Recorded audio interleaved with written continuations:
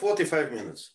So, Pasha, instead of you being a policeman, let us external circumstances be policemen. Okay? Mm-hmm. So,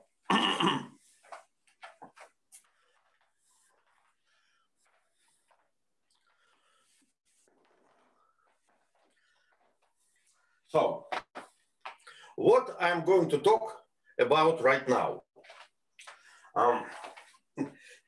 You see, when I sent the topics of today's talk, I thought that I would like to start with making the tropical curve counting the star topic. But when I completed the plan of this week, I saw that it would not be that impressive before you understand the structures that are behind.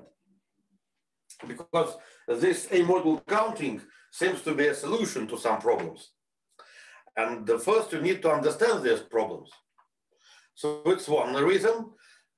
Another reason was my discussion with Dong, okay? When I realized that idea of tensor product is not clear to people, and that people are missing it. And that's another reason why I'd like to change the order in which I'm going to explain things, okay? So, so I'll continue the idea of B model. So it will be B model and algebraic structures.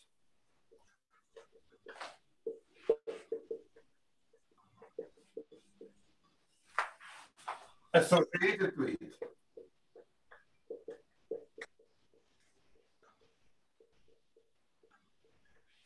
And of course, this would invoke moduli spaces and all that. So, in order to explain this, I will do the following. First, I'll revisit QG theory.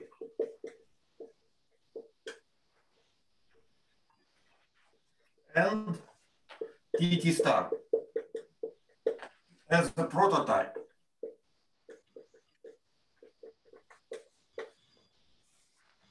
And then I'll discuss integrable systems. Oh, first I'll discuss tensor product.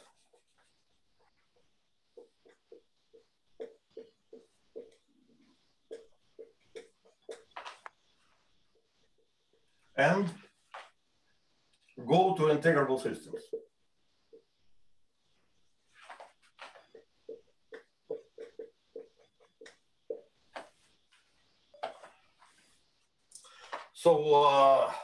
So I hope to cover these two topics today, because of course we will study this QG theory and tensor product in order to apply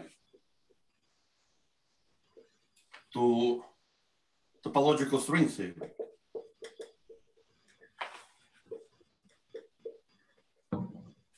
And there will be the point number 3 that I would like to mention.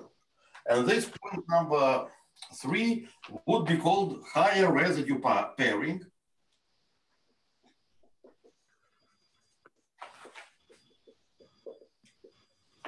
And you see, it's interesting, but I have another reason to discuss higher residue pairing. Not only because it was needed. You see, we will see 2 reasons to study this. One reason was obvious. One reason was to go from associative oriented solution to oriented associativity equation to WDVV. So it was one reason. And second reason, strange, but second reason is that technique used here seems to be applied in modern string theory.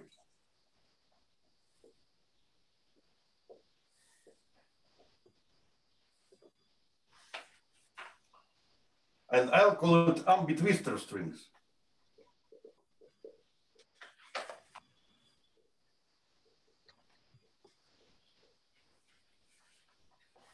So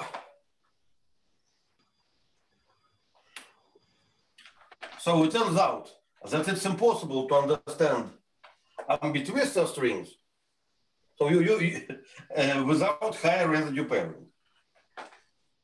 It's interesting. I do not know the deep reason why it happens, but things are the same. Calculations are the same.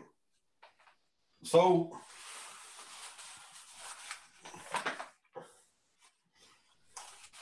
that's why I decided finally this night, I decided to rearrange things in this order. Okay? So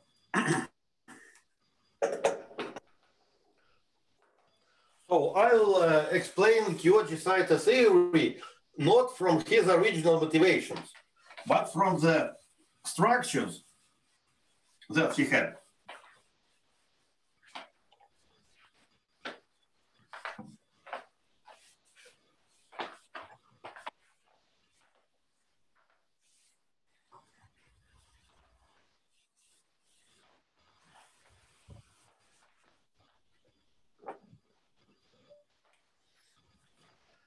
So Kyoji-Saito theory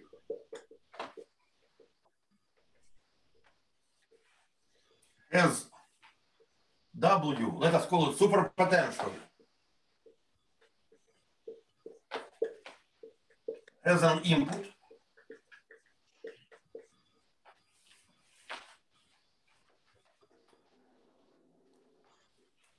But it also has an interesting output.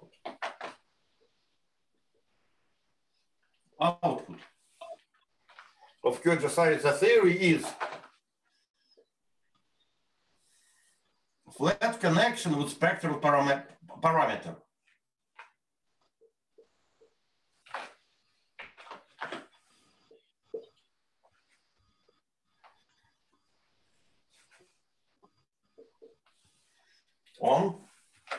So nabla is flat.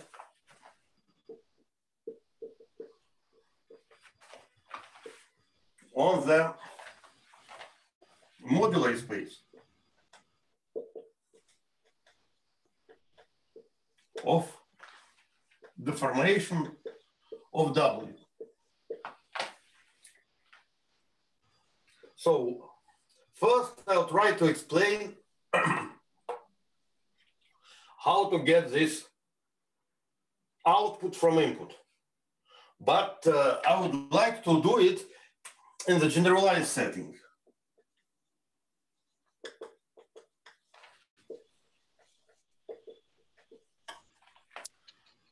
Namely, let me take as an input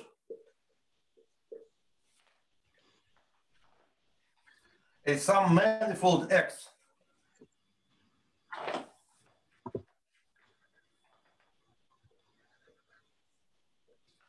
Complex, and I will stress non-compact in general.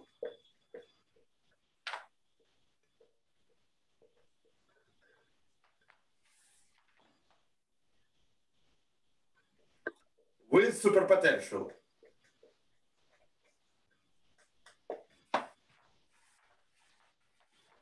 So this generalized setting does what? It generalizes two examples. The example of Kyoji-Saito from singularity theory and example that we discussed last time, Calabi-Yau manifolds. And let me put a name on the board. And the name of the person who studied such systems in 92 is Igor Krichever.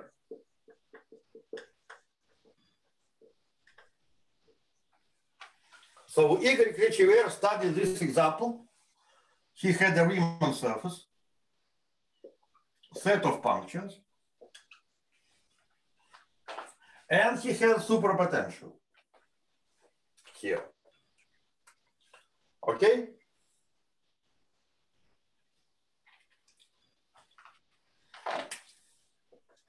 So there are another people studied this input. And these people are actually, I think, Italian mathematicians. So unfortunately, okay, so there are many of them who studied the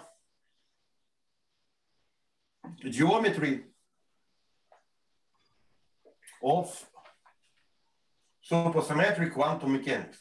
So W is supposed to live on the surface? W? Yes. Yes. Okay. Geometry. Is it supposed to have singularities and punctures? Once again, so when you see, so surface and the puncture is a geometrical notion, okay? Yes. So these punctures here just mean that it is kind of divisor that we just cut out of the surface. When you see this surface and punctures, you have in mind that it is pretty similar to picture that is the string worldsheet, right? But it is not, because W should live on the target.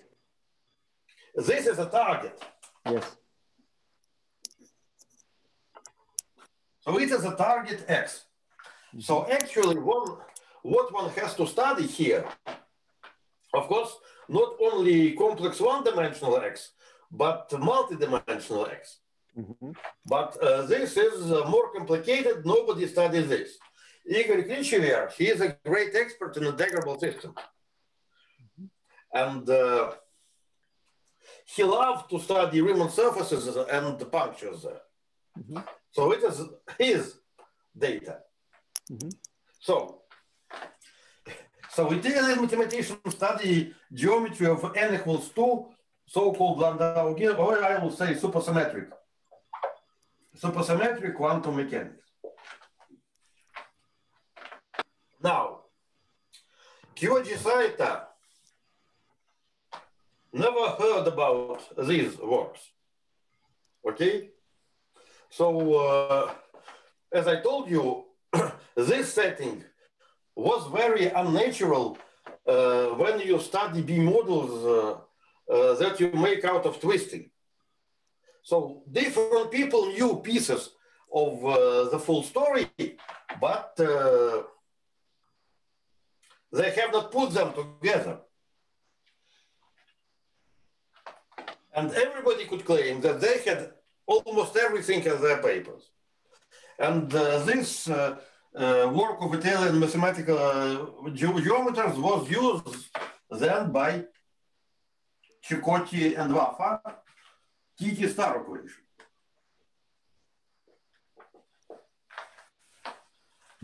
I'm explaining you the place of the subject. At the same time, Pasha, as you may see, this picture is also natural not only as a target picture, but also as a worldsheet picture, okay? Where do we see the Riemann surfaces with punctures on it? Of course, when we are discussing so-called string amplitudes.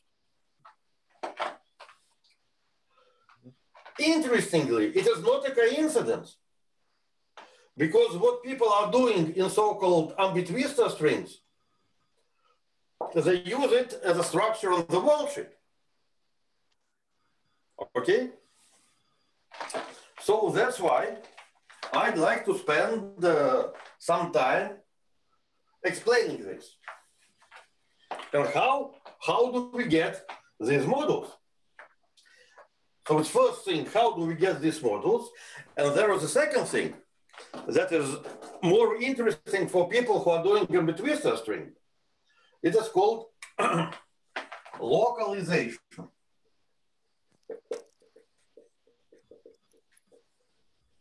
Okay, so this is kind of an advertisement. Why you should study these models. From this, you get integrable system. This model is interesting in many reasons.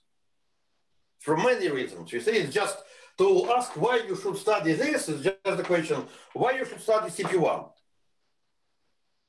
You know, CP1 has a lot of structures in it. From the worldsheet, from the targets, from different fields of different things. This is a similar system. And I would like to stress the unknown works of Igor Krichever, who is known, but these works are kind of unknown. Okay? So the time of these works is something like 92, 93.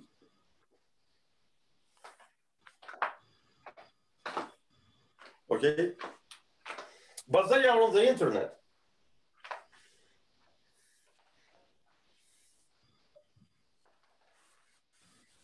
Okay, so the best way to study this would be to start with the n=2 supersymmetric quantum mechanics in this setting.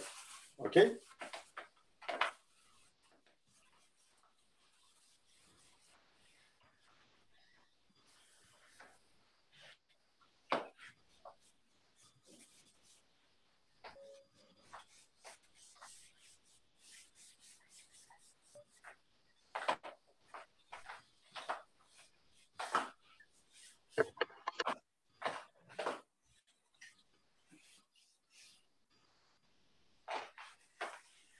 Oh, I'm afraid that I'll be out of focus.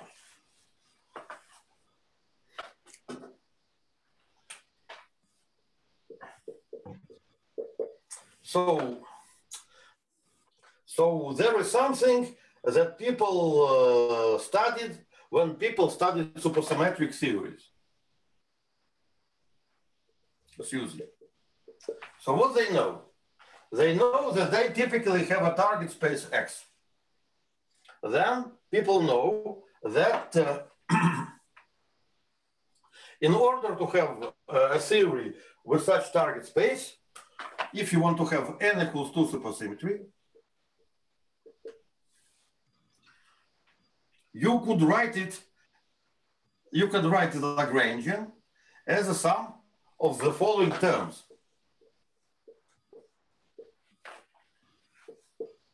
So I'll write it in terms of supersymmetric theory. I will not use it. I'll just explain how people call it.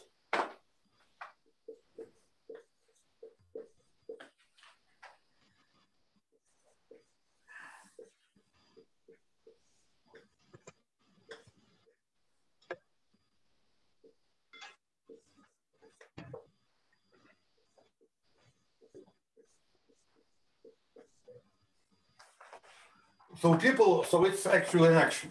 No, it's Lagrangian because later I'll integrate it over dx4.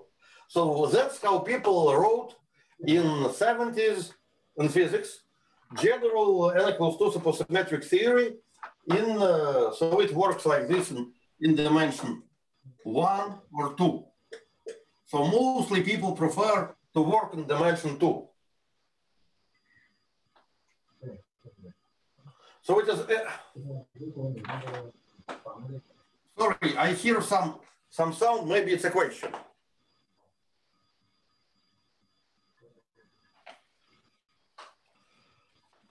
So people studied it, this structure, in dimension 1, 2, or 4. Okay? So we would be interested in dimensions 1 and 2. However, people with application to physics started it with dimension 4. So what are the objects there? So what is phi bar? What is k? Mm-hmm. So phi phi was a superfield. So superfield was a function on the worldsheet variables and also thetas. And phi bar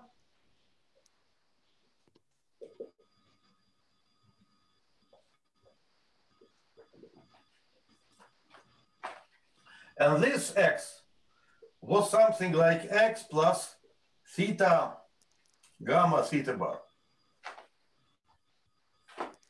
So it depended on this combined x. You may call it chiral completion or something like this. These are actually functions, okay, x plus theta gamma theta bar and theta. So why people came to such strange functions? Okay, well, let me remind you why people did it. It's because people studied the action of the supergroup. So they said that there was a supergroup.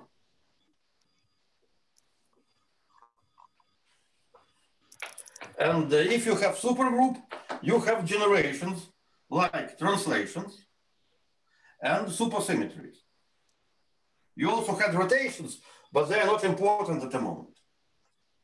And you had to represent it. So it was the algebra.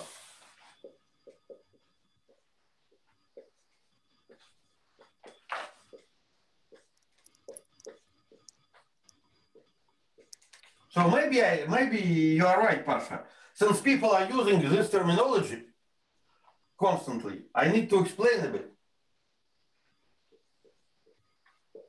So this is a superalgebra, okay? Then how do you represent superalgebra?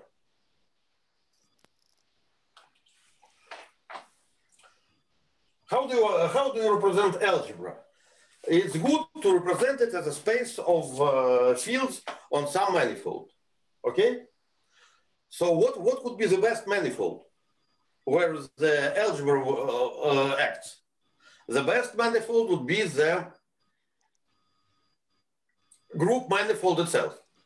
It is very simple algebra. It is almost abelian. It is interesting that nobody paid attention to this algebra before supersymmetry. So in this Lie algebra, you have only one non-trivial commutator, almost abelian. It is nilpotent. After you commute Q, then the result commutes with everything. So it's the simplest possible case that you can even imagine. So another algebra that is that simple is a Heisenberg algebra. So it is kind of an analog of Heisenberg algebra. Very simple. Nothing to be afraid of. Then imagine that you have this structure. You would like to represent this algebra in terms of functions. So you consider the supergroup. Very easy. You can take exponential map. Wait a second. There are also rotations which don't commute with yes, translations. But for some reason, I'm not going to take it into account. There would be rotations. So it's a non-abelian algebra which contains a nilpotent piece in it. Yes. So you see, when people started to do this, they started with including rotations because it was important. However, in what I'm going to say, rotation should be considered as an external symmetry. Mm-hmm. Okay? So I'm actually going to represent this algebra.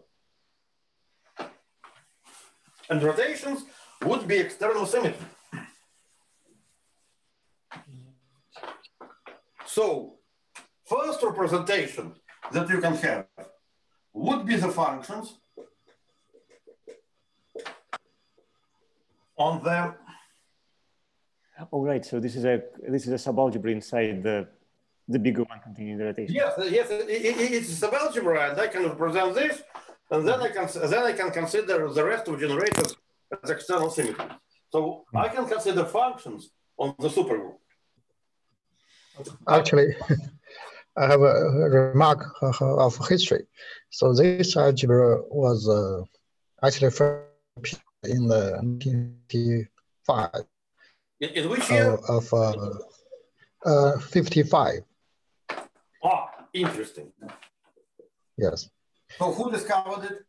A Chinese mathematician, Miss Professor Zhang, who is a student of Fogg. He studied repetition of Poincare group. Sam? Yes. We are restoring. We would like to restore. Okay. The priority. Please send us. Please send me the link. Okay. Sure. Mm-hmm. 55. Great.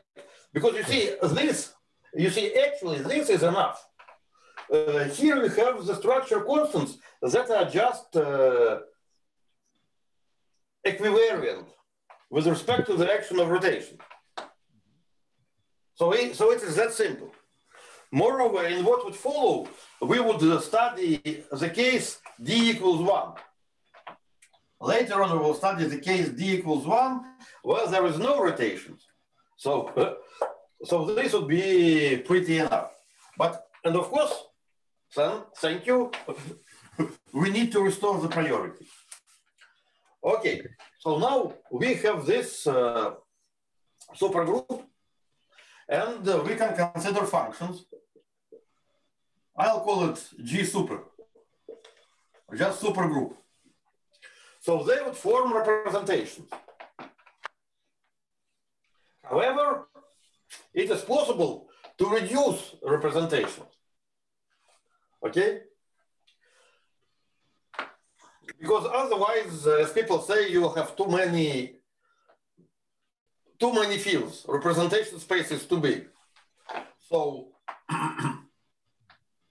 there is a way to reduce representations, and it goes as follows. You may consider left invariant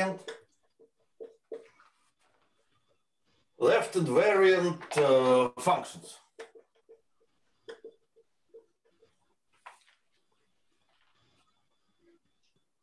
Okay, so since it's a supergroup, you would like to put some coordinates on it. So when you study bosonic groups, it's not easy to put coordinates because there is a huge problem of ordering. However, here you can very easily put coordinates. So you just study something like this.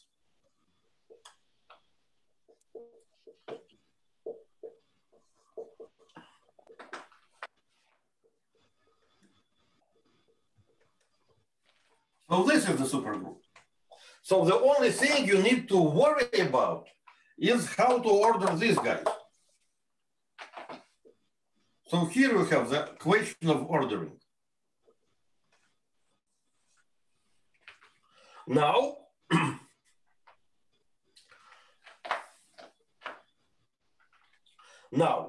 there are so-called left invariant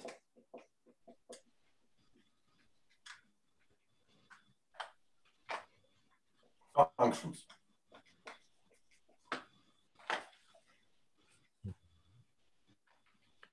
And they would form a representation. So left invariant functions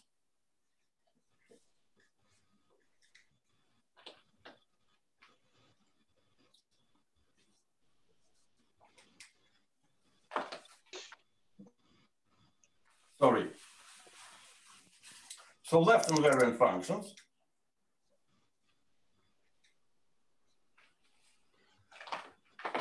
So how do I write them?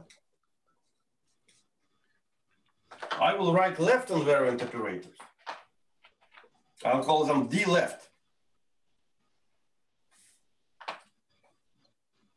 You see, maybe it's good that I started to answer these questions because After all, it's a supersymmetry that is also in the problem.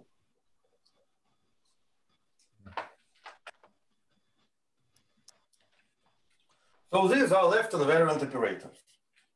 So you may ask, left invariant operators in which coordinates?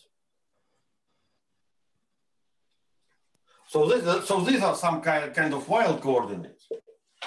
It's easier for me to write, so there is a way to order these exponents such that this would be left invariant.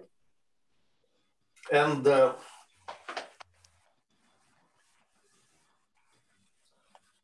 so actually here I put theta bar. And I also have right invariant. Minus theta bar b gamma m b alpha d over dxm.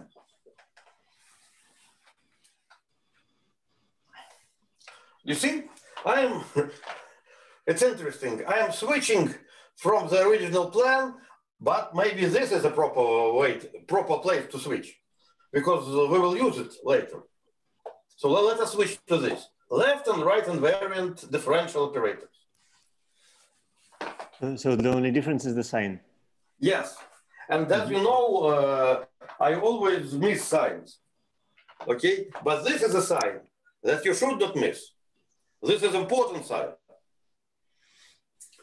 So let us, so we have these operators. We have also operators d over the d theta bar, alpha bar, minus or plus, here is plus, gamma theta d over dxn.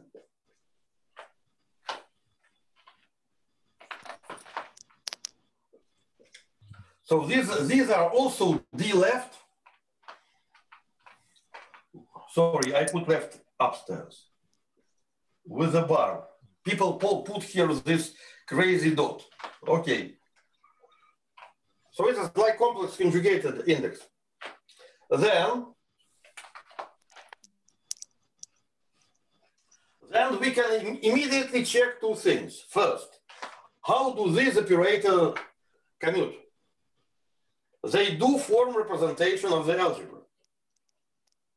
It is one-line computation. You commute this, and you actually form representation of the algebra.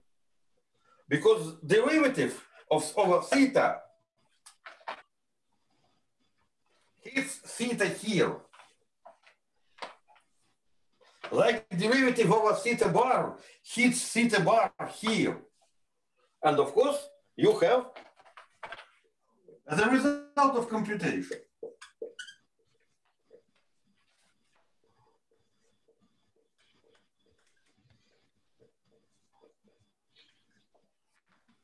Okay.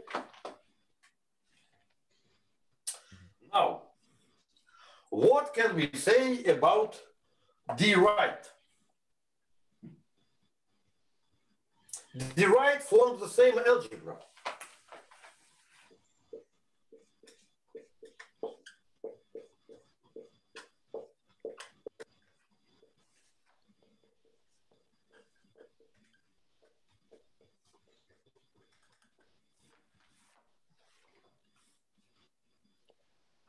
And now, what can we say about commutation between left and right? Here we have this tricky change of sign. They do commute.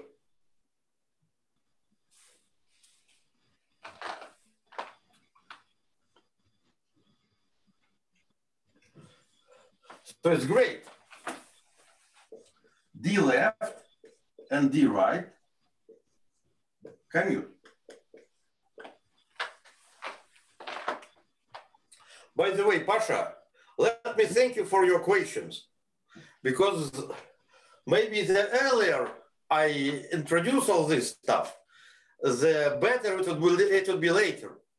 When we will come to superstrings, when we will come to super young bills, yes? Right. So, thank you for explaining this. I'm asking out of ignorance. Yes. So And you see, this is, so you may not think how we are ordering exponents. These are exactly the properties that you expect from the left and right derivatives. And also this works in all dimensions, okay? Now,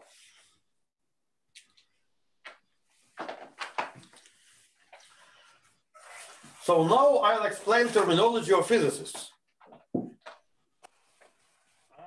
Yes, because normal mathematician is surprised when he hears terminology of physicists here. He thought that all the chiral, anti-chiral, D terms, F terms, you see, it's a kind of argot, okay? I'll try to explain that there was nothing to be afraid of. So this is understandable, yes? Okay, if this is understandable, let us find representations. And, and there are several representations. Okay, I'll explain all of them. Okay, good. Good.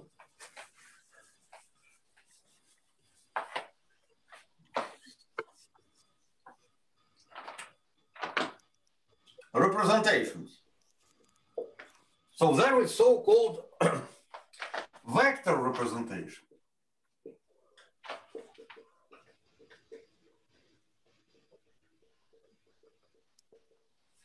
It is just functions of x. You see, we have x because we need to represent shifts, okay? Thetas and theta bars. Nothing great about it. What is interesting is that there are other representations, so-called left invariant. So we consider the equations that physicists used to call constraint, you see? When you hear this word constraint, you think that you are not understanding what they're doing, you see? It's not constraints. They consider left invariant functions.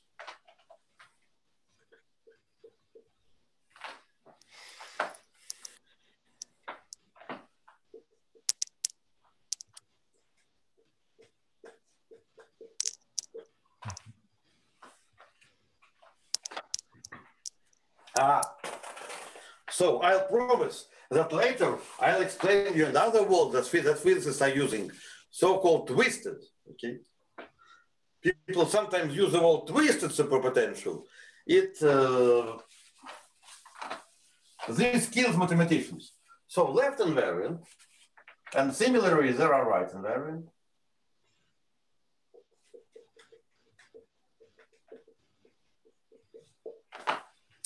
And later on, I will not go to explain this, there is the so-called twisted.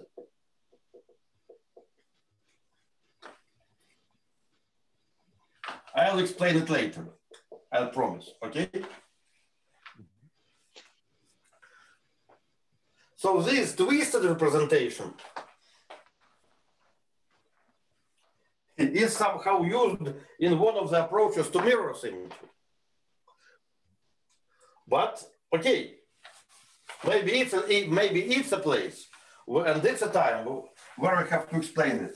But you see, this twisted, as far as I understand, happen only in D equals 1 and 2. So I'll come back to twisted later. So let us start with something that are left invariant and right invariant. These representations work in D equals 1, 2, and 4. And you know what? People are interested in D equals 4 because we happen to live there. That's why they ignored these twisted representations for a moment and worked only with these representations. Okay?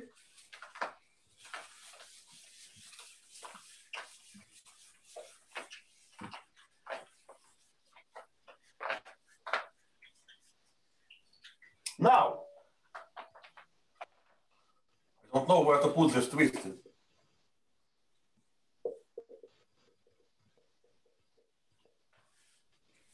So you see how far it is from QGCite, okay? Who is algebraic geometry? They don't want to hear about all this stuff. Okay, left, right, and variant. Now, how to solve this equation? You see, I know, and we know, that mathematicians are great mostly for writing equations and not for solving them.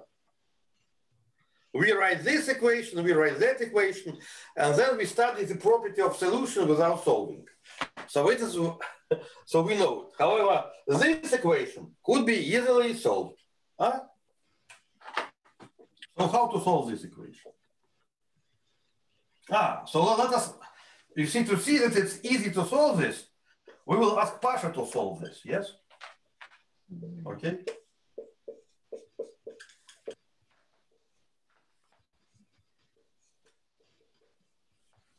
Pasha, how would you try to solve this equation?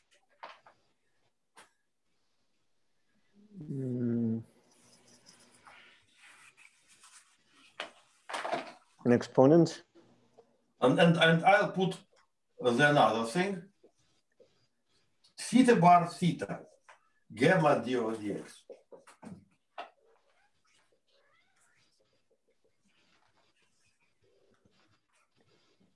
How to solve this equation?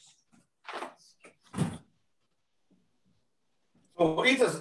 So actually, it's a partial differential equation, right? Mm-hmm. It is non-linear. It's interesting because we have theta here, but still it's very simple. It's solved by plane waves, like appropriate plane waves. So it's by Fourier transform or whatever. No, you see, Fourier transform would not work because here we have this theta. Your plane waves are great if you have linear differential equations, because then you take differential into algebraic, and this is non-linear. Let me stress you where it's non-linear.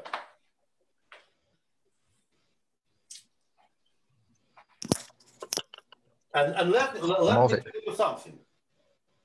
Let me tell you something.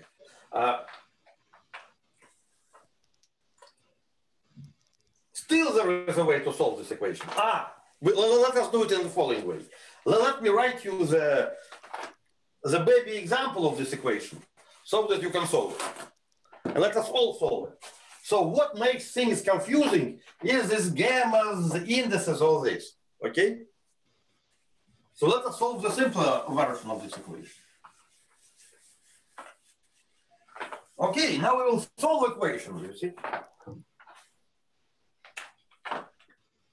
So let us solve this equation. I will put here gamma as a number. It's a number. Just to keep trace that we have it. So how to solve this equation?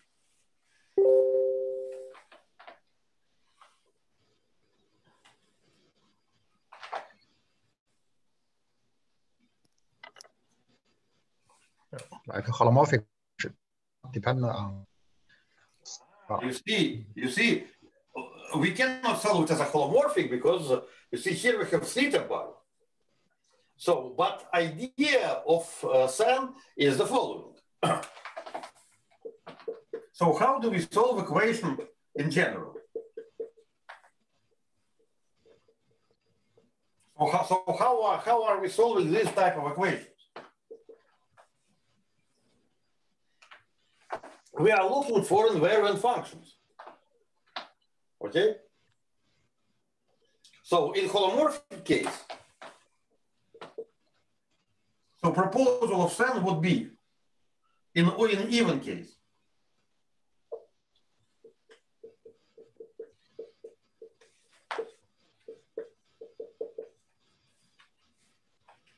Of course, you know how to solve it.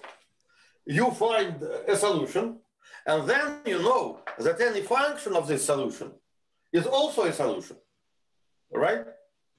So that's what we call holomorphic. So idea here is to do the same thing. Let us find some solution, and then the function of the solution would also be a solution, according to Sen's idea.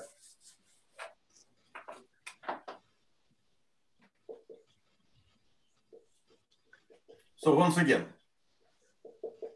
so first we find f naught such that LV on f naught is 0. Second, what we do then? Any function of f naught is a solution. Okay?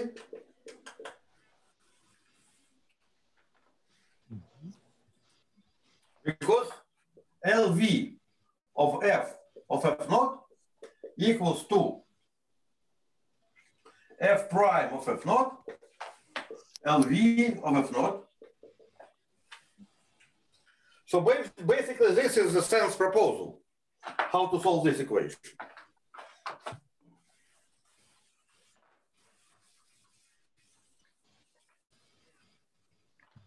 So of course, this is known in the theory of differential equations, but let us apply this theory. So here we have simplest case. Let us try to find solution to this equation. We need to find some solution. In the case of complex structures that Sen proposed as a baby example, we know that Z, that is X plus IY, is a solution, right? So that's what we proposed. If we took here Z, we will have 1 here minus 1 here, it's a solution. That's how we get to holomorphic functions. Here its story is a bit trickier because we have theta bar here.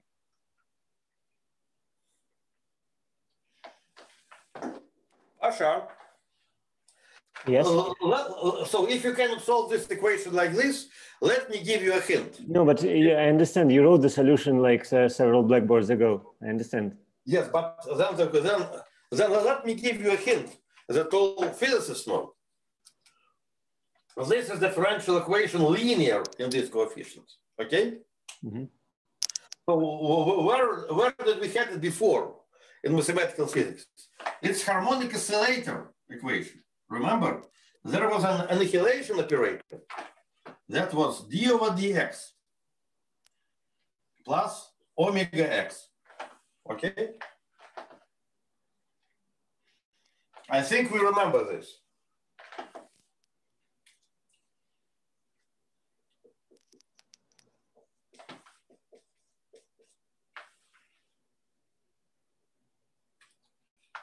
So in the theory of harmonic oscillator, we had similar structure. And of course, we know how to solve equation for harmonic oscillator. We remember that this is solved by e to the minus omega x squared. So did I got it correctly? Maybe omega squared, no. So maybe there is 2 somewhere, but it's not important to. So you differentiate, you take from quadratic piece something linear, and you compensate it by linear. So we know it. It is in the course on quantum mechanics.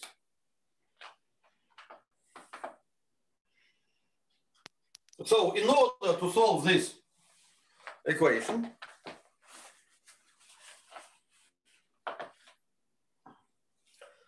you just need to do what people did in harmonic oscillator theory. Look at the quadratic ansatz, okay?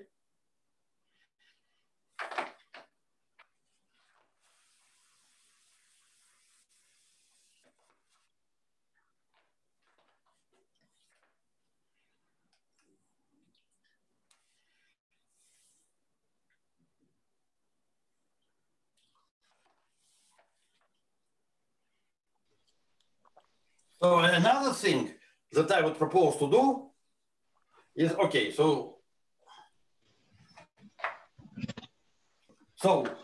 idea is the solution to this equation is, so let us see, is x plus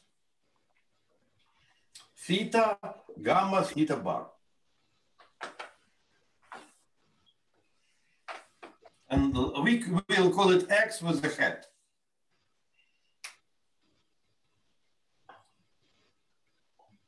Is it a solution? It's or not?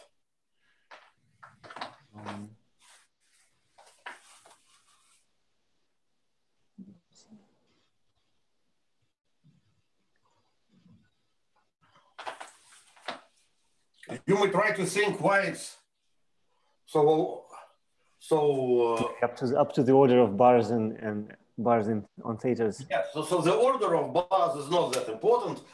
We would like to say that this side here corresponds to the side here. So let us check. Let us check. When we differentiate with respect to theta, we get gamma theta bar.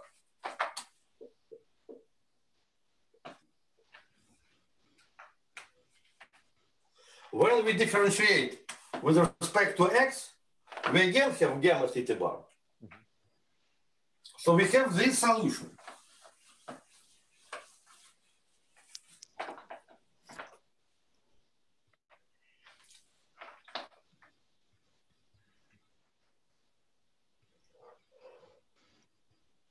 So these are the left invariants.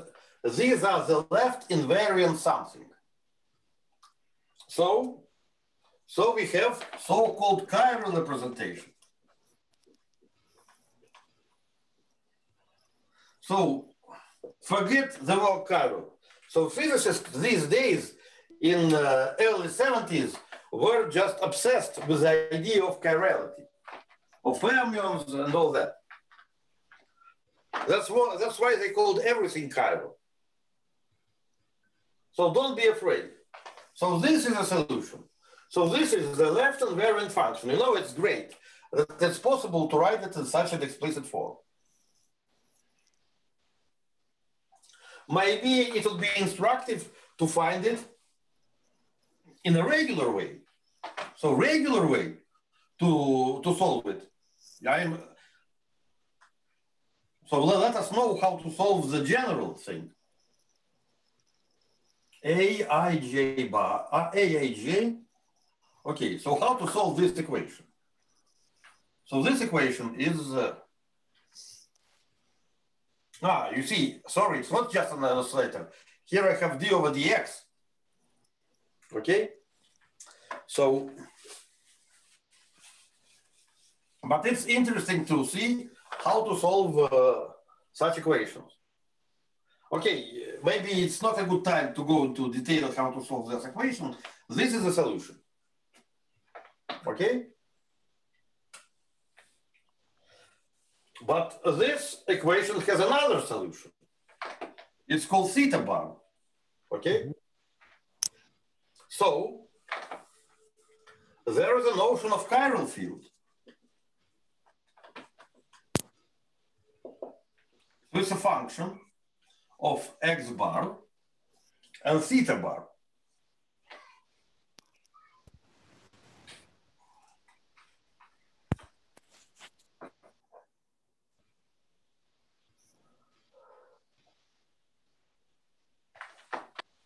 And such field is called chiral.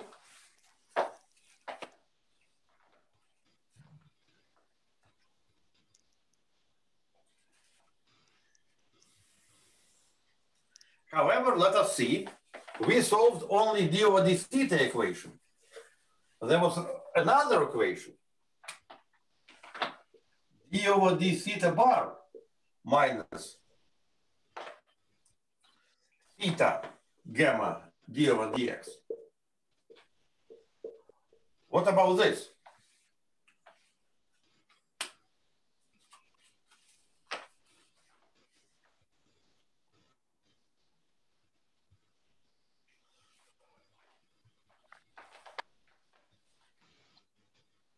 So you see, things are similar. So previously we canceled the derivative of theta. And here we need to cancel derivative of the theta bar. Yes?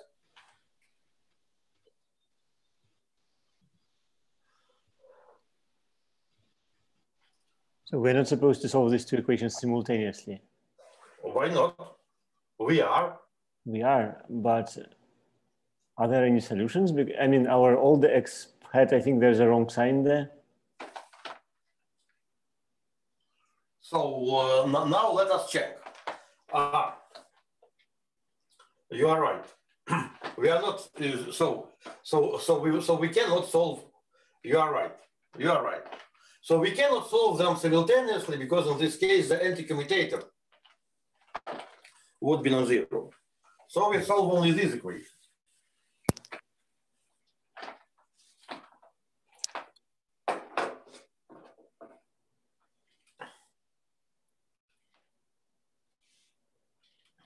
And we so we impose this condition, but there is some other condition that we may impose here. And this condition is, so what is the operator in theta that commutes with this operator? Of course, so this is operator d over d theta.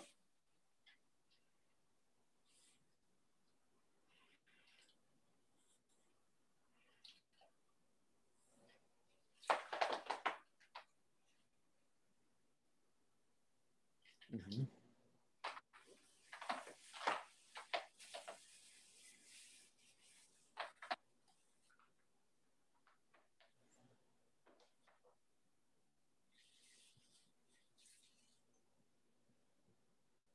So these two commute.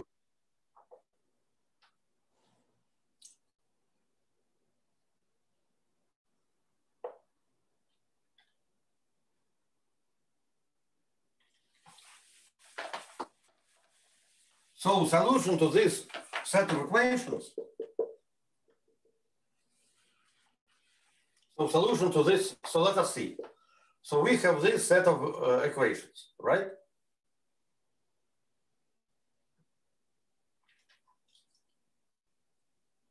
So do they commute or not? They do. They do. So,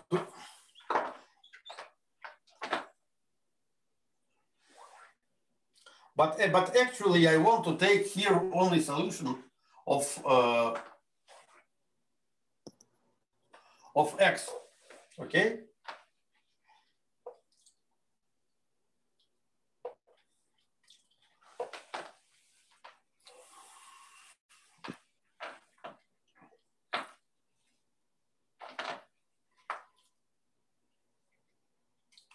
So in any case,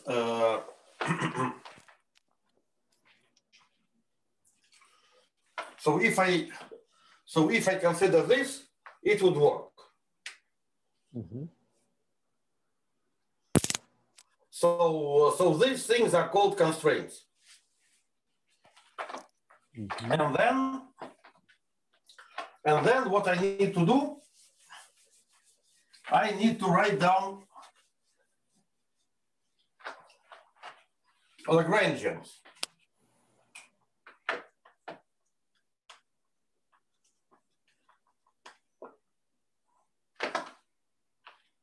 So one Lagrangian. And I call this, and I call this field chiral field. Okay.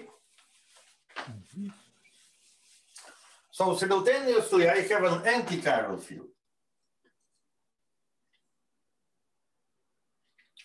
So people used to write it in the following way. So they have this x bar and theta bar.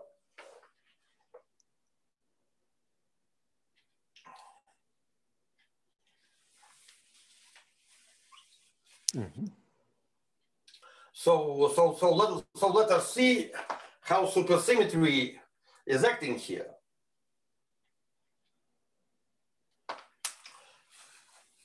So maybe sometimes people call it anti-chiral. So maybe I confused the I confused the notation.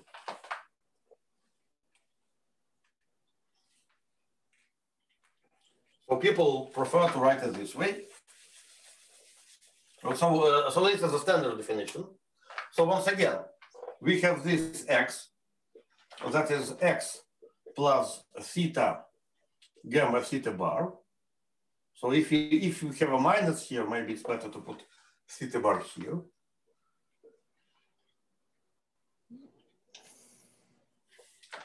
And there is also theta. So people call chiral fields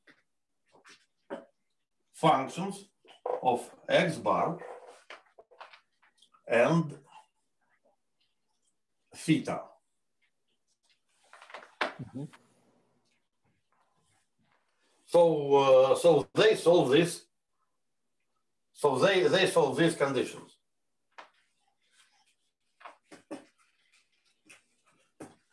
Now,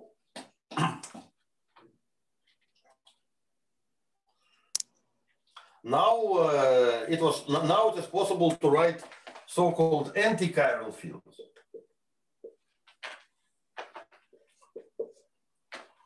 So here we put theta bar dependence,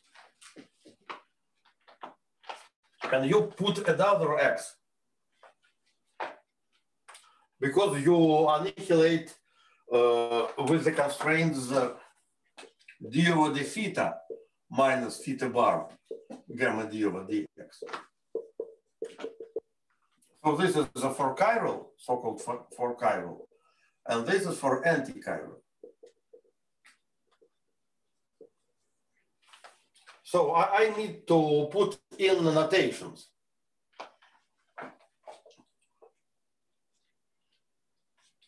Let me put here plus, and let me put here minus.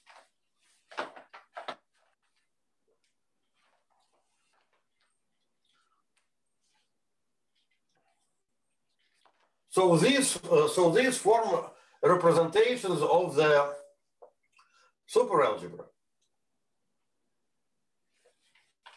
of these functions, because you may act on it by all generators of the supersymmetry. By left invariance, by right invariance, by anything.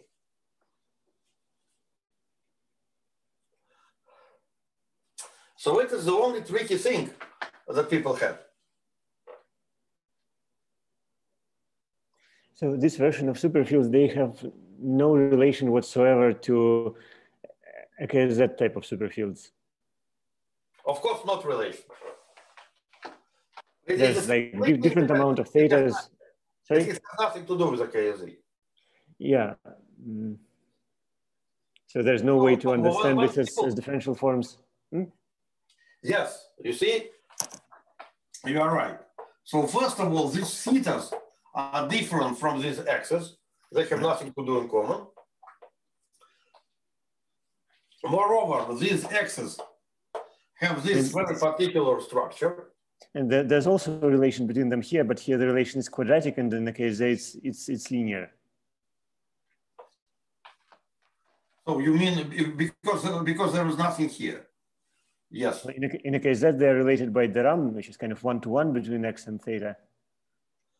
And here it's somehow quadratic. Yes. Mm-hmm.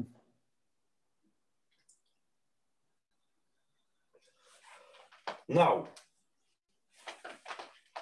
so these are fields, and then using these fields, you may start writing down Lagrangians. So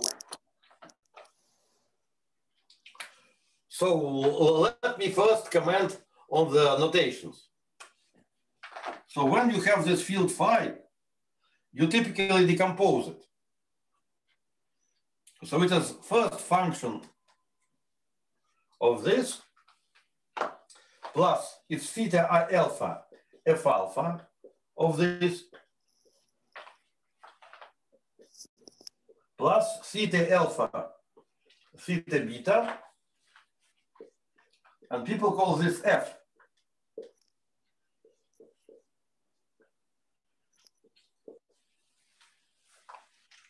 So you may ask why I am stopping here at the moment. Why I have only two? And the answer is that I'm considering so-called n equals 2 supersymmetry.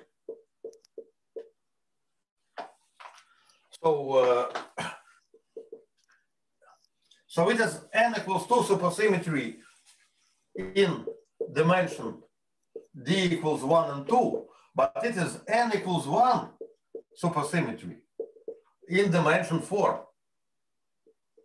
And people, when people started doing this, they started with n equals 1 counting. So people actually wanted to study the 4-dimensional series. That's why they did it in dimension 4. And in dimension 4, as you know, the left spinner it has two components, right?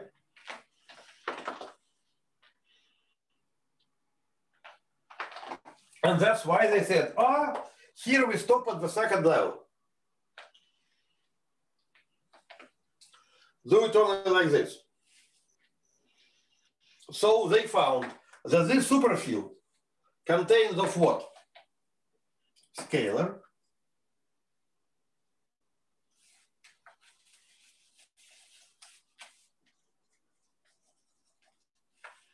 And this is spinor.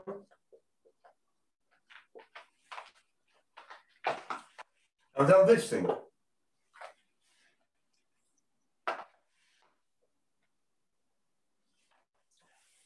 So this thing is a scalar again, as far as I understand.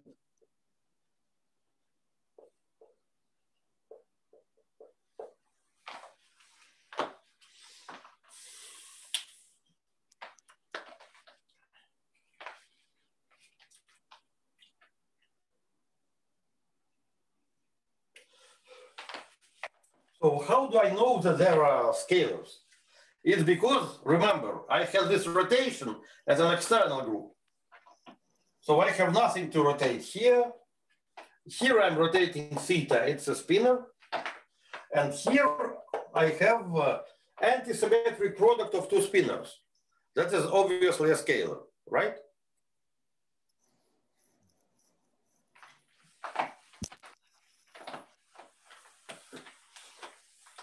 So here I explained the appearance of spinor fields.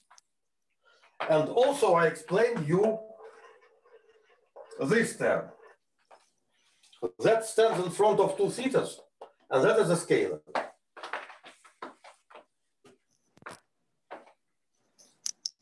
Now, what I'd like to do, I'd like to write down supersymmetric Lagrangians.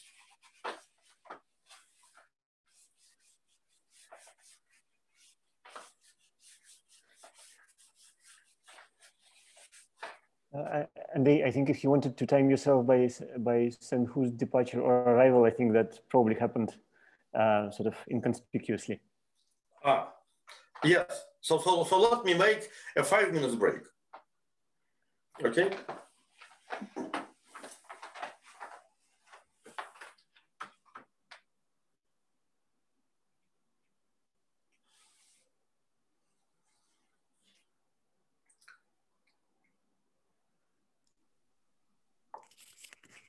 Pavel, can you hear me? Hey. Hey, how are you? How are you? No, I'm doing fine.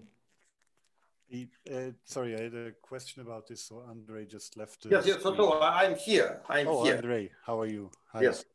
Hi. So we were trying to find the representation of this super Lie algebra, right? Yes. So did we find the representation? Yeah, yes, even 2 or 3, yes.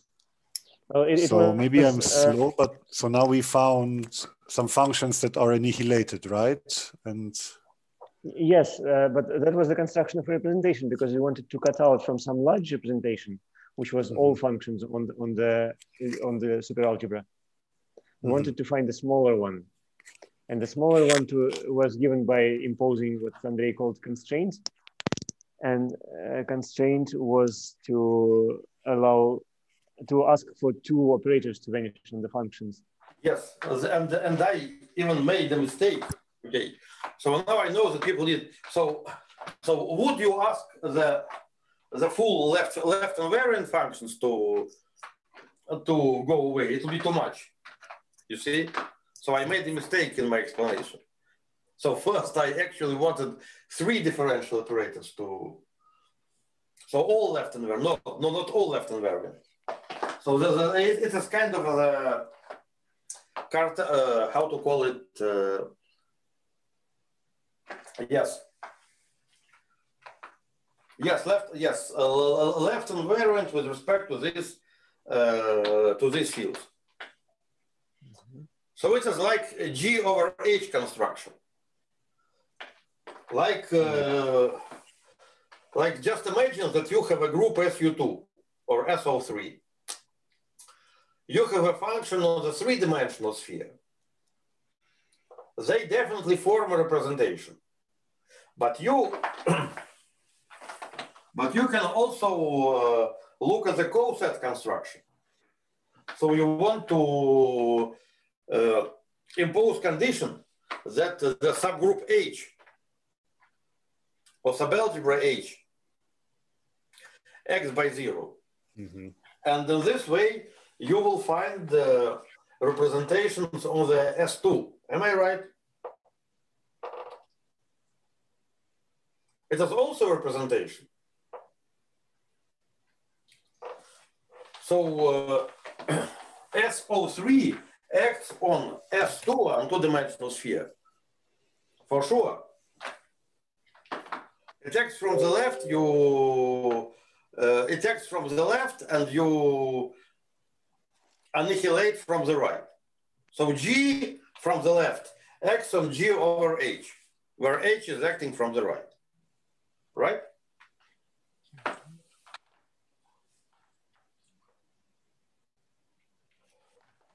So maybe this would be.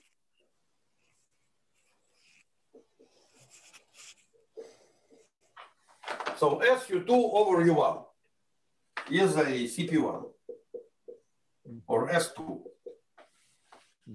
We know that functions on S2 represent the algebra of SU2. Why? It's because we are acting from the left. And we consider functions that are invariant with the actions of U1 from the right. Okay?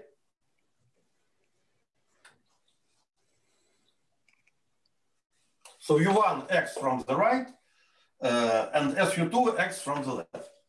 That's how we get the smallest representation. Pasha, is it clear that? Let me think.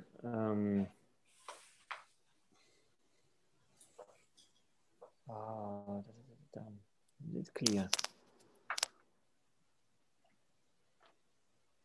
And since left invariant fields and right invariant fields commute, I have a representation. Yeah. So I need to take functions on SU2 that definitely form a representation of SU2. It's called regular representation. Then I consider functions that are invariant with the action on the right. So left invariant vector fields are acting on this space since they commute with the action of U1. U1? Yes. So what I take here, SU2, it would also be a representation, but real. Yes. So it was my mistake saying that I'd like to have a representation over the space of all, say, right invariant function. It'll be too much. Because right invariant function of the group are constants, right? Yes, yes. But I can have fields that are invariant under the subgroup, acting from the right. Yeah. So it is this. So what I described here is an analog of this construction. So proper way to say this would be the following. We have the space of functions. We have left invariant fields and right invariant fields. So left invariant fields form representations of a superalgebra. But we have the action from the right. And we take a subalgebra, okay? That is not big enough, okay? We don't take all algebra from the right, otherwise we will have constant. But we have subalgebra that is big enough. So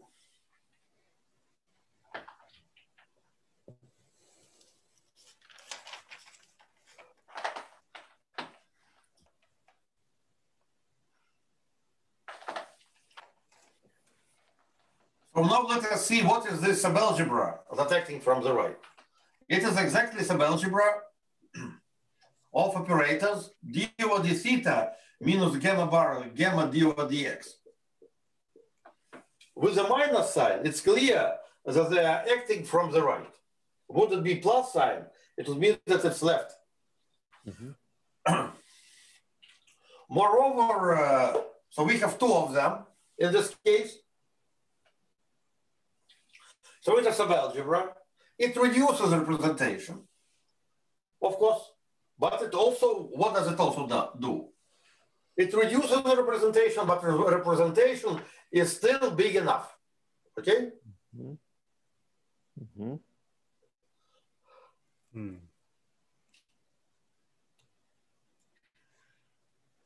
So like here, SU2 over SU2 from the right. It's also a representation if you take from SU2 from the left, but this representation is not big enough, okay?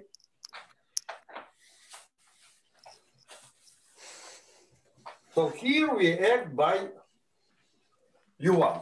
And there is an analog of this construction because there is also SUN and you act here but by SUN. I think -1 times U1. Something like this. Or just u n minus 1. Yeah, right. Sorry.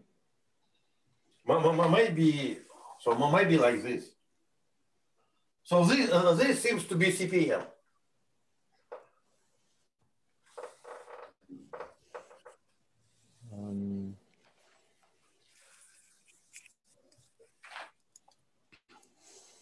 No, this seems to be a sphere. This is a sphere, yeah. Yes, but still, okay.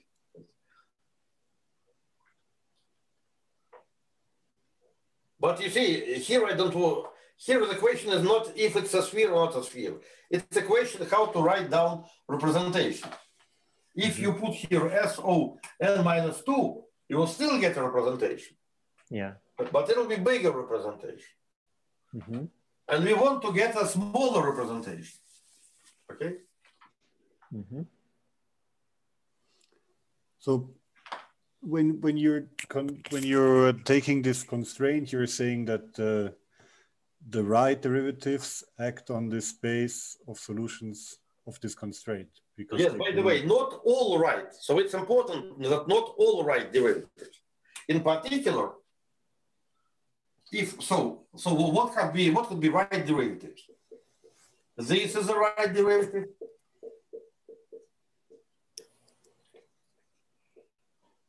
And this is also a right derivative, right? Yes. So if I impose these two, I'll have a consequence. That is d over dx would be 0. So it will be still, it will be a representation, but not a representation that I'd like to have. Mm-hmm. Like in the example of SU2 and U1, I don't want to have constants. Yeah. So in this case, I exclude this. What is also important is that this subalgebra is invariant under the Lorentz, okay? Mm-hmm.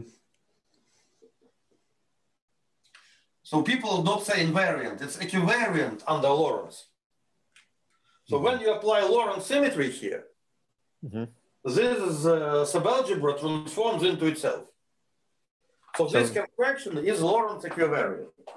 And that's why people were happy in dimension 4. But you're adjoining to this other set of operators d over d theta bar. So are they? So do they also have a good property? What is the good property? Being left invariant vector fields? They don't, right?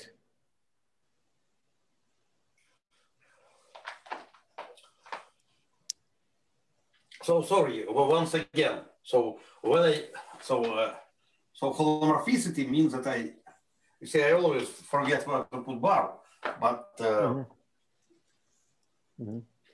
But we agreed that the representation is imposing these constraints plus some d over d, either thetas or theta bars, to be 0.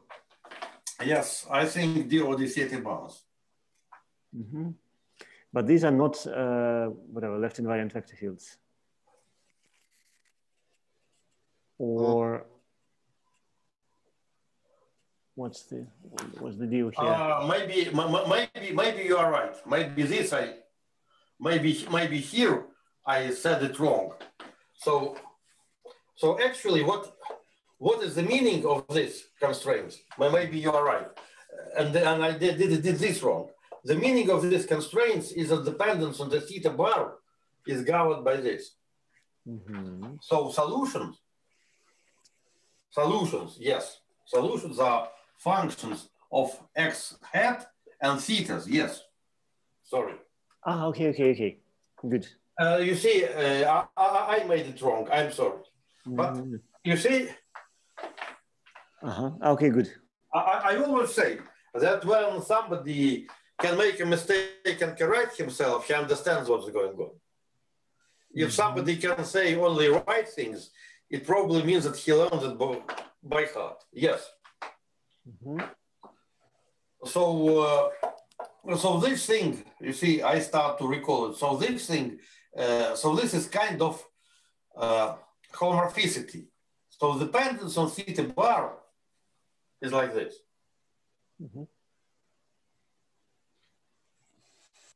So would it be abelian algebra? Would gamma be equal to 0? Okay. We might say that we just eliminate theta bars. Okay. Maybe this is another way to explain it. So we have functions of x, theta, and theta bars. We want to impose constraints, or we want to reduce representation in a way that is invariant. So naive idea, so if gamma would be 0, yes, we may say what? We may say, let us forget theta bars, no theta bars, okay? So it will be possible, and we need to put this constraint for both theta bars, because there is a Lorentz rotation that rotates theta bars. Then you will get this. However, we need to impose such trick in a way so that we have a representation from the left.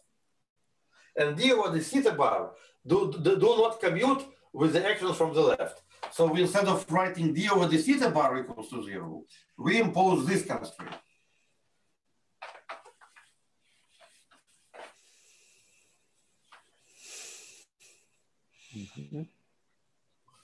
And actually, it's the only thing that is compatible with the Lorentz. So maybe in this way I'll continue Okay? And it's the only thing that is compatible with the Lorentz and D equal 4.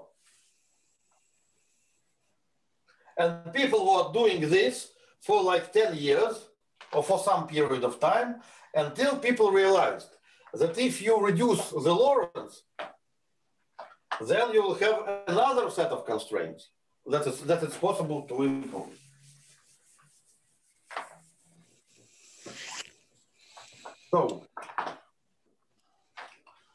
So d over the theta bar, maybe it's better to call them with the bar, since it's d over the theta bar, anti-holomorphicity. So in d equals 4, you have these constraints.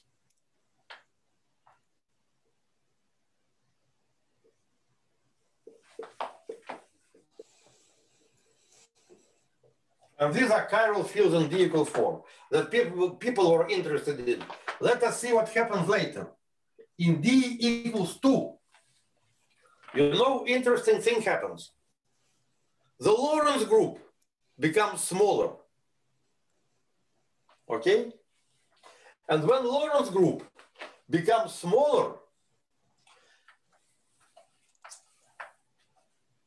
it turns out that it's possible to impose another type of constraint. Okay? So why in d equals 4 we have to impose d bar over alpha bars only constraints? Because they are rotated by Lorentz.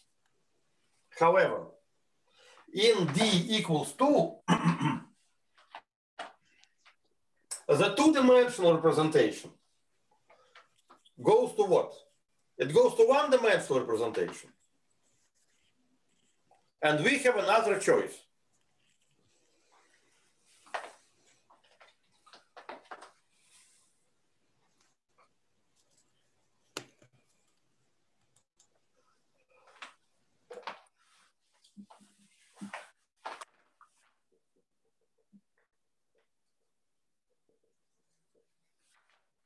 And we will come to it later on.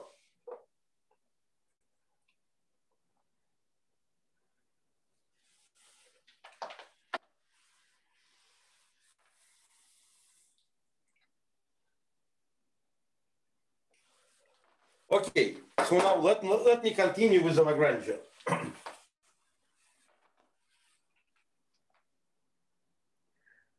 So was n equal 2 built into the construction from the very beginning?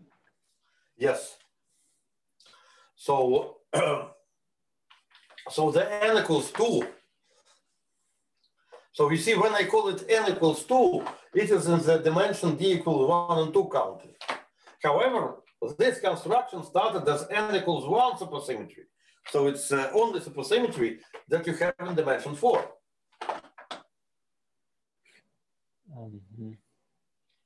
Because people started to do this from dimension 4. Because they assumed that we live in 4 dimensions. This was not a mathematical exercise. People studied this to describe our world.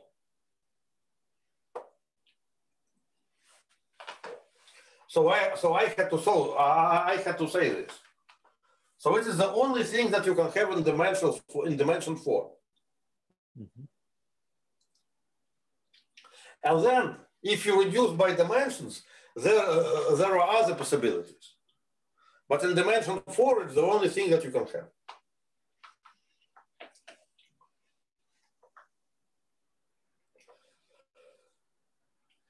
So now, let us see how we can get something.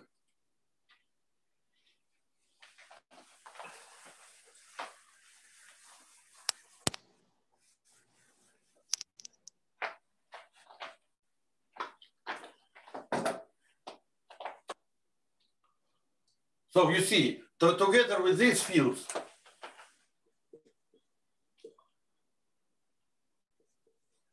that I will call chiral fields, there are another fields that I'll call anti-chiral.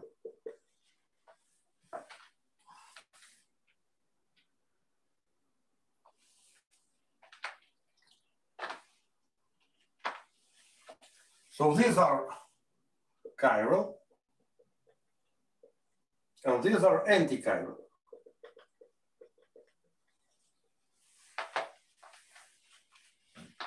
So these two form two different representations. And you may see that there are two ways to write down invariant Lagrangians.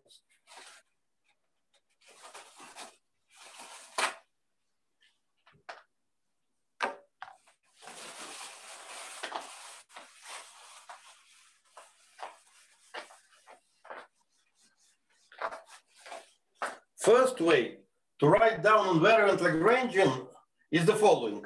Let me first give you the simplest example, and we will immediately generalize. First way.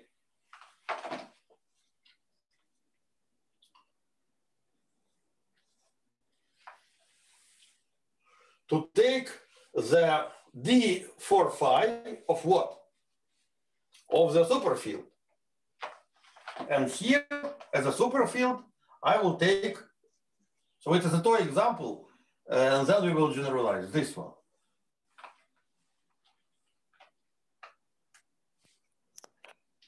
Mm-hmm. So let us see what we will have. So people are very happy when they roll this Lagrangian because it's very simple. However, in Lagrangians that we have in our physical world, we need kinetic terms, right? Right. Because there are waves around, yes? Yeah. There are evolution. And this Lagrangian looks like it's like a mass term. Sorry? And this Lagrangian looks as having no kinetic term. It's like a mass term or something. Yeah, but it's not a mass term. It's a tricky thing. So because when you want to take fourth derivative of theta, Mm-hmm. you might try to find how to get it. Mm-hmm. And once again, so phi was phi with the head was phi of x plus what the people used to call psi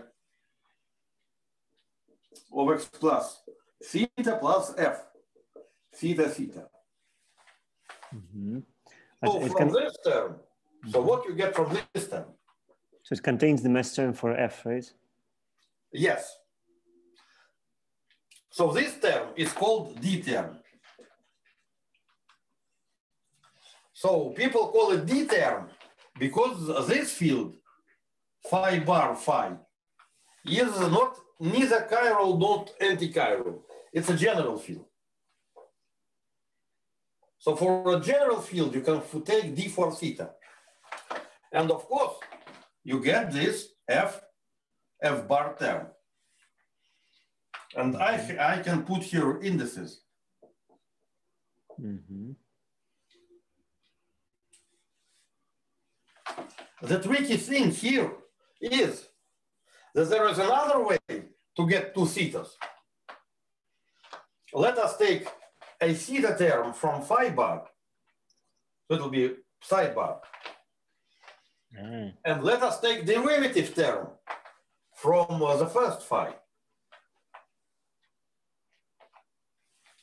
So if we decompose this phi of psi of x plus in terms of psi of x, we will get psi or theta times psi of x plus theta d psi theta bar. Okay? Mm-hmm. And we will pick up this term.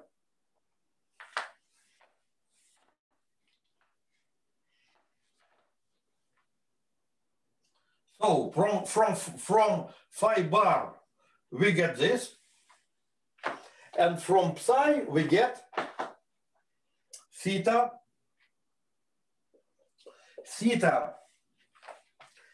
bar, d psi. So that's how we can get these 4 thetas. Mm-hmm.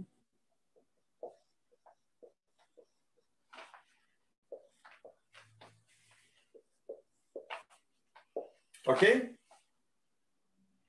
So we get here the Dirac term, derivative of the fermion. Mm-hmm. Isn't it nice? It's very nice. But now let us see what we will get. There is another way to get 4 thetas. Ah, derivative of phi, Take derivative here, take derivative here, yes. Mm-hmm. So it is d phi bar, d phi. Once again, 4 thetas.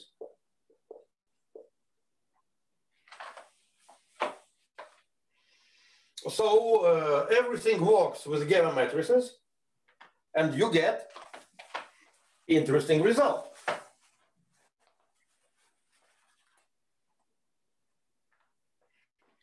F bar plus psi bar d psi. I put it like this. Plus d phi bar d phi d mu.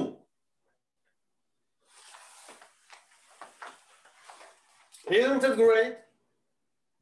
So this term that looked as a mass term gives you kinetic term and also what you call mass for the F fields. So F fields turned out to be auxiliary. They have no kinetic term. They have only mass term. They could be integrated out. And this is the theory of the chiral multiplet.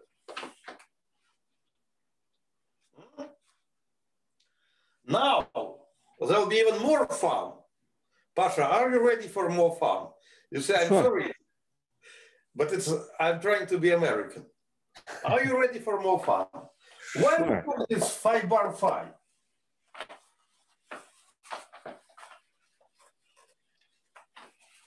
We can take here a function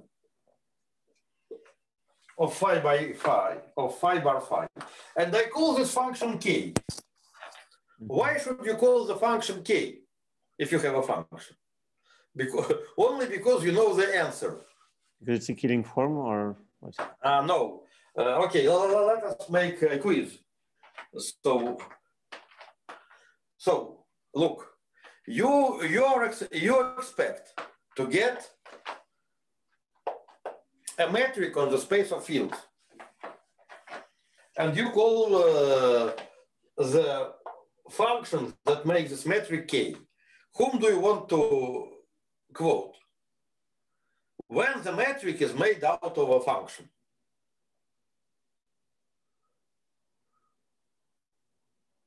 Who proposed interesting class of metrics? Kähler.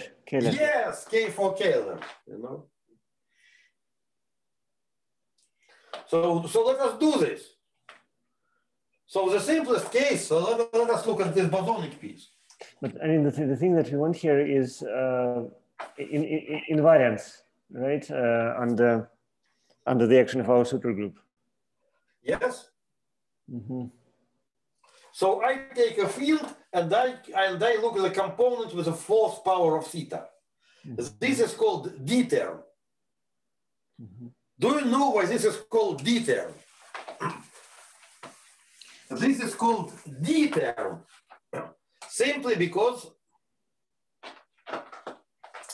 when you have a function of x, theta, and theta bar, and you don't know anything, how would you decompose it if you just discover it? You say it's a of x plus b of x with thetas, yes?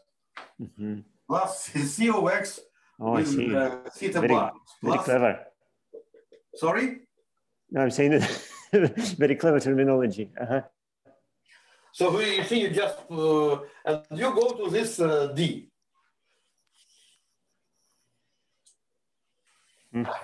Actually, you want something Lorentz invariant. So you have this. You have this.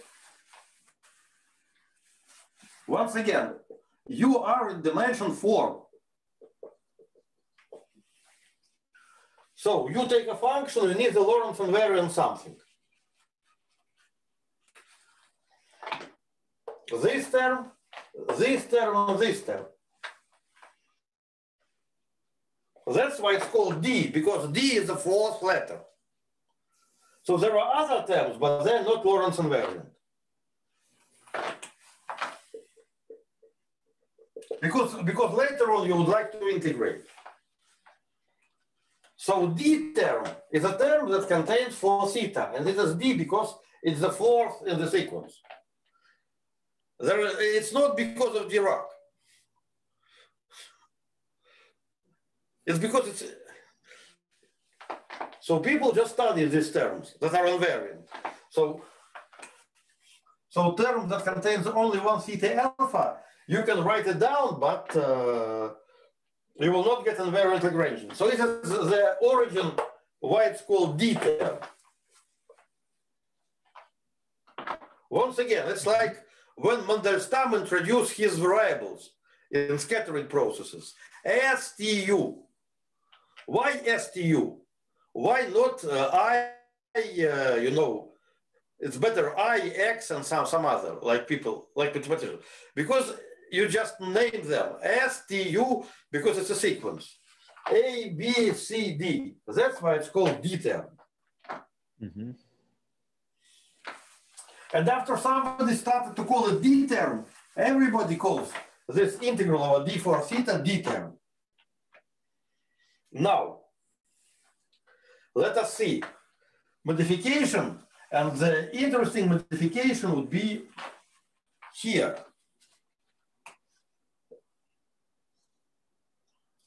So you have D over D phi I, D over D phi bar J, K. And these guys will have I and J bar. But are there some restrictions on K? For instance, can I take K that's dependent only on phi and not on phi bar? You'll get 0. Why? So for different reasons. Because in order to make this term, you need both phi and phi bar. Because if you take, otherwise the integral would be 0. If I take phi squared, don't I get something? Enough. Because phi squared in some sense contains only thetas. Only what?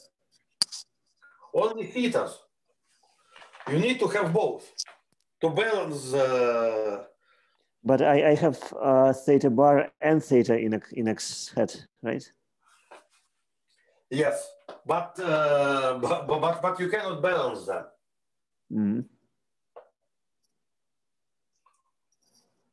All right. You cannot balance. You'll get a total derivative. Ah, okay. Mm.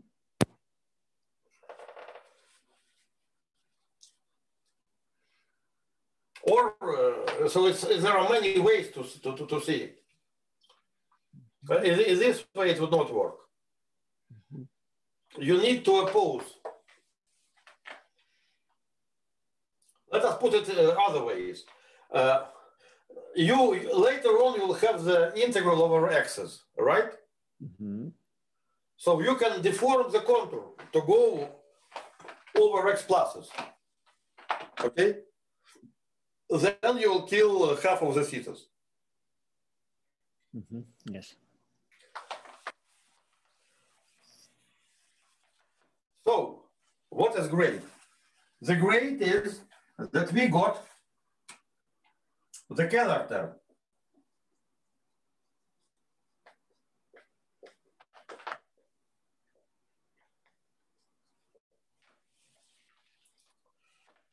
What I'd also like to mention here is kind of subtlety. So after I say great result, we know that K is not globally defined. Of course, you remember why this metric is a Keller metric. It's because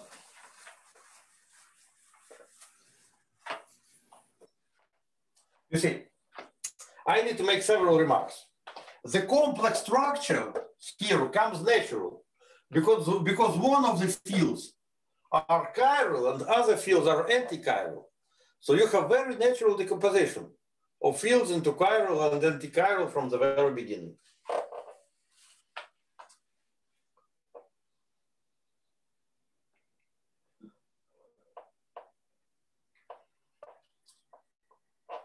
Now subtlety. Subtle thing here is that K is not globally defined if you consider it as a sigma module. These are only local coordinates.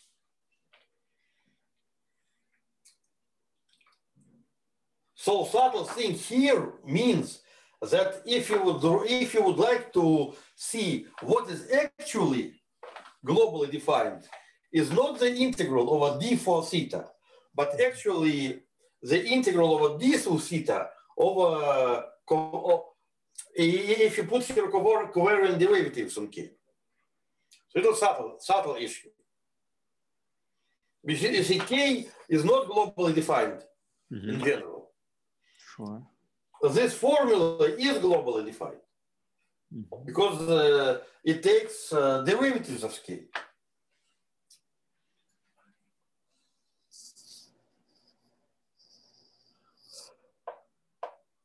You may ask, would it be true for fermions? I would say yes, of course it would be true for fermions. Because when you expand, you always say that phi equals to what?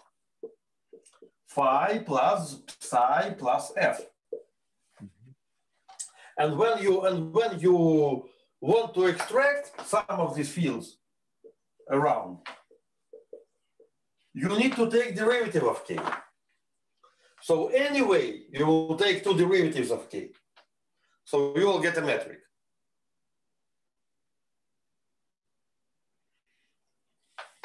However, it would not always be fourth derivative of a globally defined function.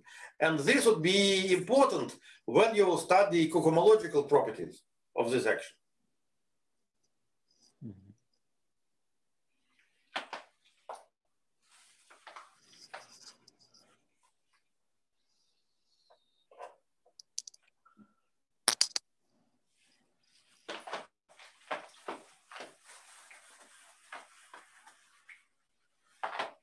By the way, when you make this computation,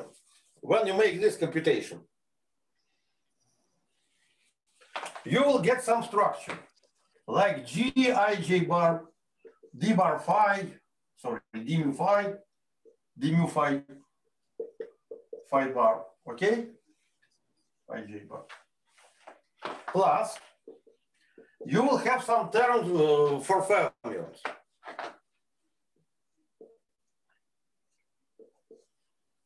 However, you would definitely have some kind of connection, okay? So you would see the structure like this. Psi bar psi, some connection, d phi.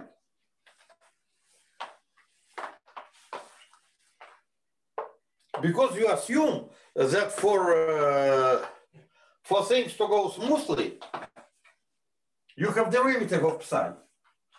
What could it be to take a derivative of psi when psi is clearly a section of the tangent bundle? Of course, you would assume that there is a connection. And of course, it has to be induced connection. So you assume that you'll have these structures. Also, if you have read something about supersymmetric sigma model, you would expect to get terms like so-called four fermionic term. So you may ask, with curvature. So you may ask, how do they come from? It's interesting exercise that if you do this expansion, and then you try to eliminate the field F out of the business, you generate these terms. Why?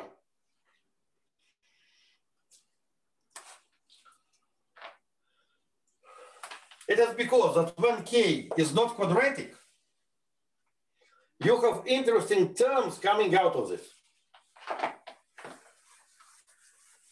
You can have f bar coming from phi bar. And also, you may have two fermions coming from phi.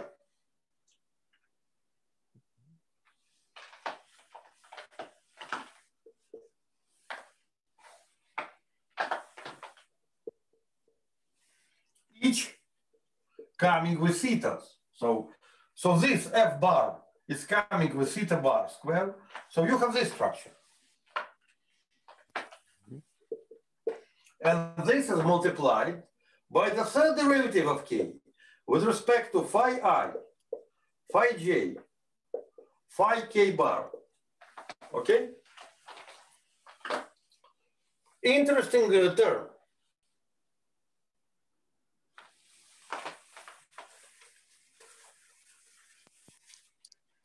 You see how I get it?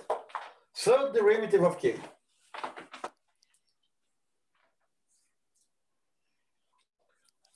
You may also have fourth derivative of k. You see, if you are a person from algebraic geometry, you would never like to hear about third derivative of k or fourth derivative of k. However, there is the fourth derivative of k. It is d for k, d phi I, d phi j, d phi bar k, d phi bar L, and you have what? And you have fermions, spinors, psi I, psi j, psi bar k, psi bar L. You have this term.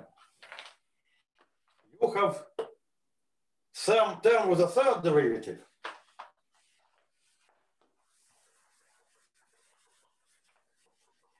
And also you have this f bar term times the second derivative, okay? And then look, you need to exclude f out of the game. You may think that it is harmless. So before you thought that it's harmless. Now it's not that harmless. Excluding this field f provides you various types of interactions. In particular, there are two ways to get four fermionic terms. This one, and from this Gaussian integral. Pasha, is it clear? Yes. So you will have this structure. D3K, D3K, and here the inverse metric. Here you have, graphically speaking, psi to the fourth, and you have fourth derivative of k. And interesting, this is exactly the formula for the Riemann tensor for Kähler metric.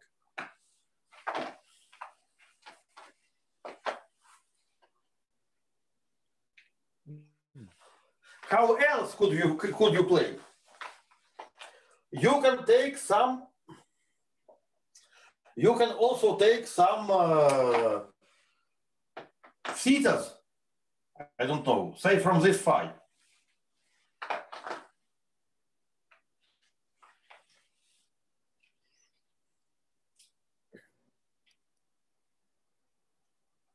So I just want to say that you may check, you may see how you are getting this covariant derivative term.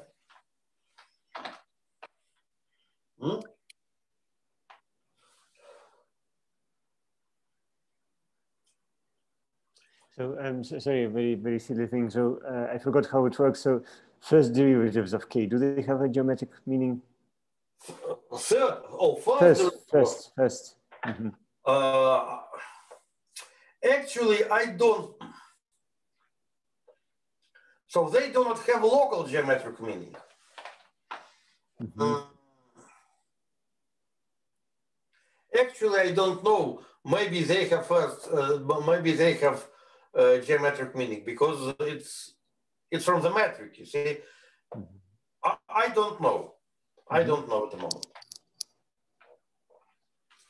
But you see, what's interesting is that you are getting differential geometry on Kähler manifolds, not by solving some equations for Levi-Civita connection and curvature.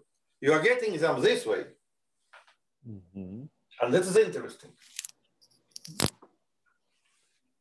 So this is differential geometry. This is scalar differential geometry embedded in this superfield language. Mm-hmm.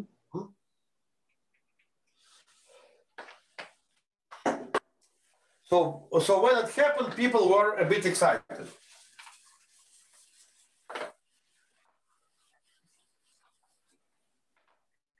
But now there is another term. So any choice of a function k gives us, or I guess any choice of a Kähler manifold gives us a supersymmetric, n equal 2 supersymmetric sigma model, or what? Exactly. It is called n equals 1, d equals 4 SUSY. Mm-hmm. Or it is called n equals 2, d equals 2 SUSY. Actually, people say that is n equals 2, 2. So it's how you actually count them. Mm-hmm.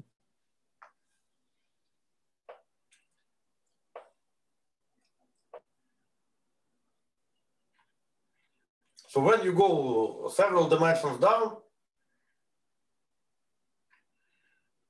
so for the purposes of harmonic analysis on the manifold, you need lower d. For the purpose to construct the 4-dimensional model, you need d equals 4.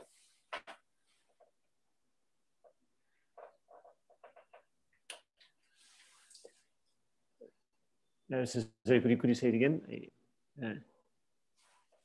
So everything depends on what you want to get.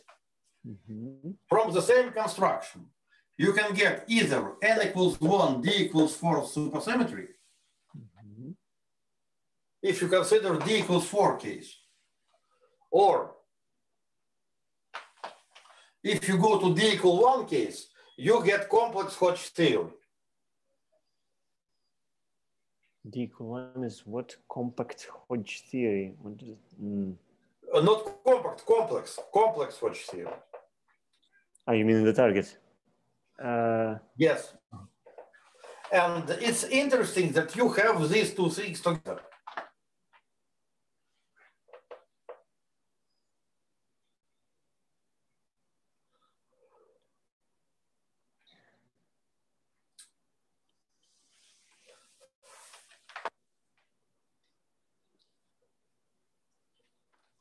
And by the way, we know that we need complex Hodge theory in order to construct solutions to WDVV equation. So it's also here. But for instance, if d equals 2, then we are not told that it's anything nice like a conformal field theory, for instance. Of course, this is supersymmetric, but not conformal. Mm-hmm. So we know that to have a conformal field theory, we need like Ricci flatness. Mm-hmm. And here we do not have Ricci flatness. We have some equation on K that K produces Ricci flat matrix. Mm-hmm. But what would we get? You know, Pasha, now we go that smoothly, yes? That that I cannot stand and And I have to say a lot about supersymmetric models since we got into them. Okay? Because this brings sigma model. That's called nonlinear sigma model. Mm-hmm. Now we will describe superpotential, and later on, not today, we will describe so-called gauge linear sigma models, mm-hmm. and even gauge nonlinear sigma models. And you know why? Because here you will see the constructions of Kähler quotients. We'll see the moment maps and all that. Okay? So Kähler quotients as in symplectic reductions? Yes, exactly. Mm-hmm. Starting from supersymmetry. Mm-hmm. And this is actually related to the issue of mirror symmetry. Of two-dimensional mirror symmetry. I will meet its second form. So I'll come later to this. So we will get everything. You see, we will get everything step by step. Mm-hmm. So at the moment I said that in D equals 4, you have this supersymmetry, and it was actually exactly what people are looking for on the accelerators. Because people wanted the Higgs field to be the field of this type. You see, it's a minimal, in some sense, it's a minimal supermultiplet. You have a complex scalar field, and you have a fermion. So the fermion is two component. And the fermion obeys the first order equation. So here we have scalar, and scalar obeys the second order equation. So scalar obeying second order equation is like fermion, like two component fermion obeying the first order equation. You can somehow count the number of degrees of freedom. But it is if you would like to have physical perspective on what is going on. Sorry, what do you mean that the fermion? What do you say fermion has two components? I mean, this is Dirac fermion; it should have four. It's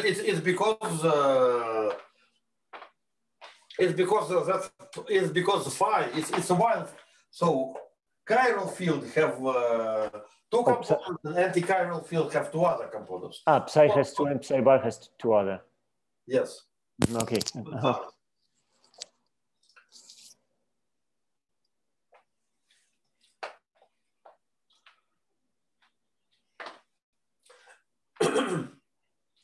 And moreover, Pasha, if we came already here, then later I'll explain the twisting that you can do here. We discussed the twisting in two-dimensional sigma models. If we know this, we can study the four-dimensional twisting. Okay, it will come out later. But now I want to consider another important term. And this another important term is the following. It is D2 theta. And here we have holomorphic function of phi.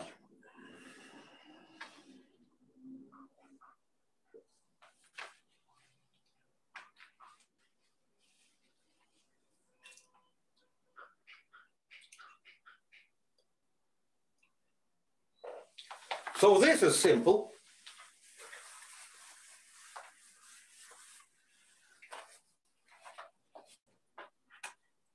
Here we have what? First of all, we have a holomorphic function. We have no k. So we can easily decompose it into what? We need to get to theta. So we can either get it from dw over d phi I fi, because f has two thetas in it. Mm-hmm.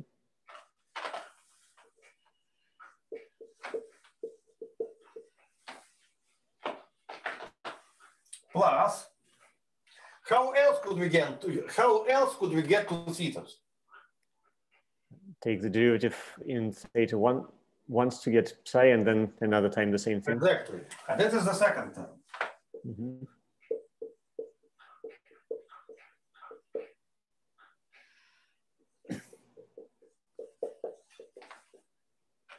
And then I just cross this.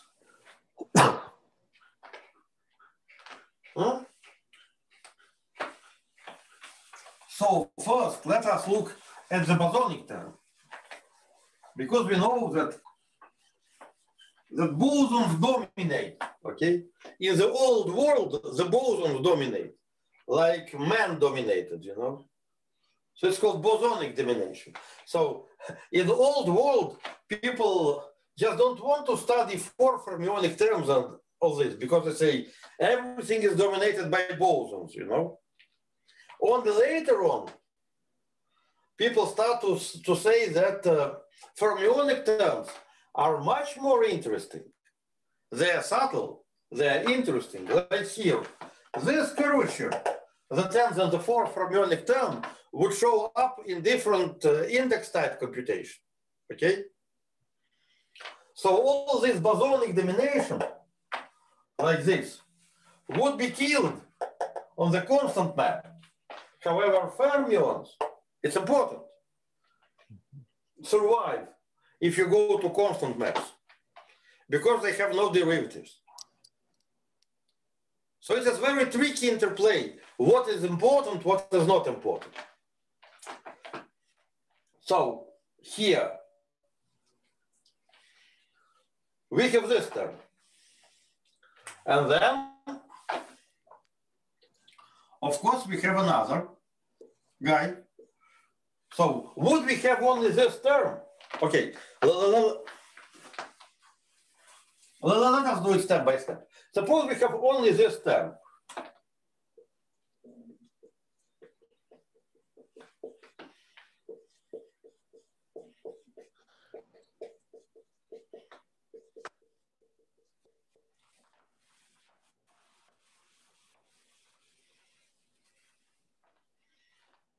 Plus f bar term.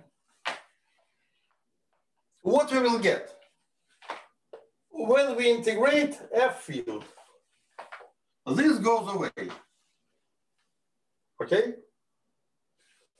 And we have so-called on-shell, only second derivative term.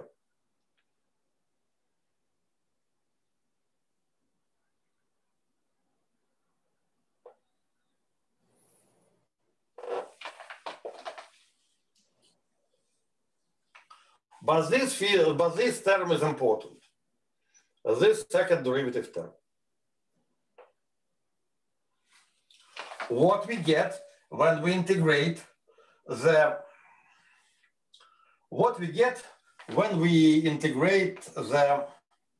so how can we do how are we doing this Gaussian integration?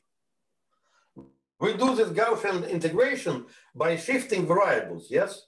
Mm-hmm. So we shift variables, saying that now f bar is shifted, yes? Mm-hmm. To f bar plus dw over d phi I with a metric.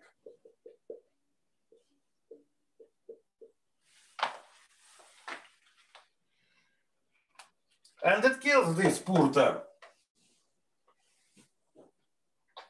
However, this already has some kind of a consequence. And consequence is as follows.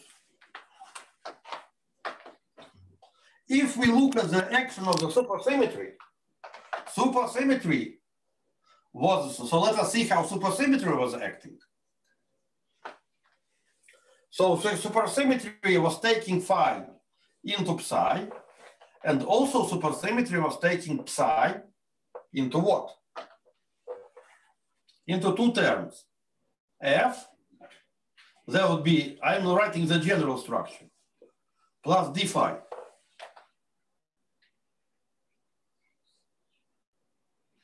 So this is kind of the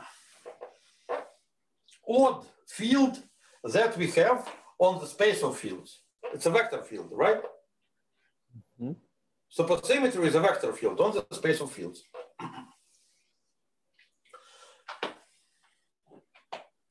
So when you have an odd field on the space of fields, it's important to see where it has zeros. Mm-hmm. Because later we would like to have localization, all that stuff.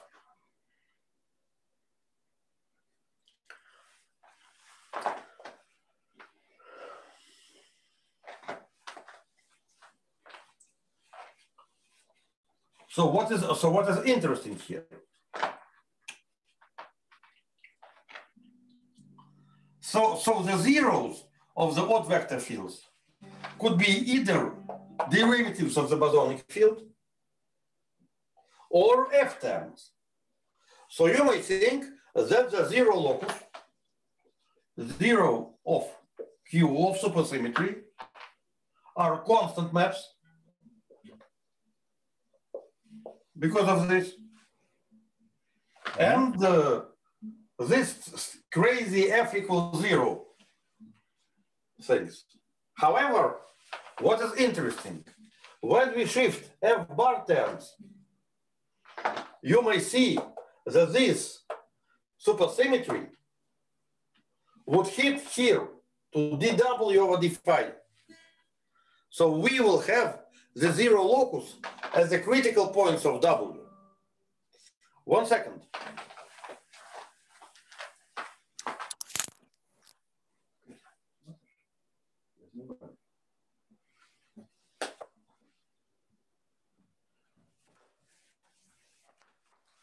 And we will come to this issue later,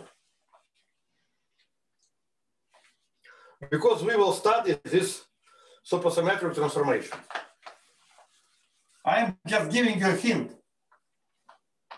how it comes out.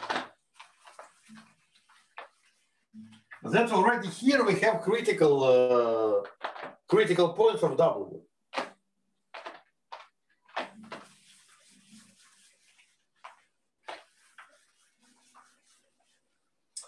But things are even more interesting if we have both terms,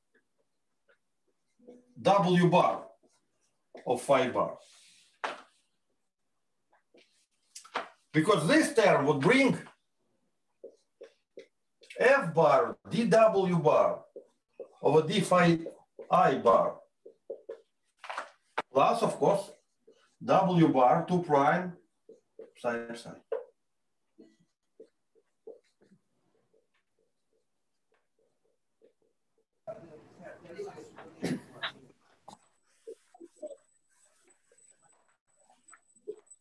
Now, putting all together, we will have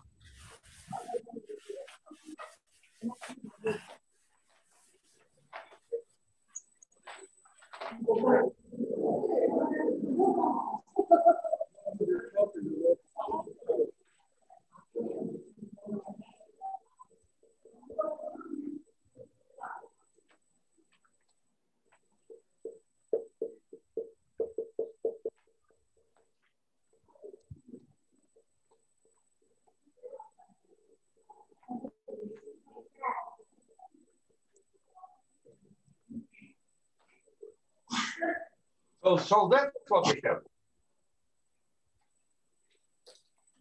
Pasha? Yes. So you see, so these are bosonic pieces that we have that contain F. Even in the case of if metric is flat, so I'll put here plus O of derivatives of K. And if we integrate F out, F and F bar, we will get the beautiful result. And this beautiful result would be dw over d phi I, dw bar over d phi bar, gi j bar. And this is potential.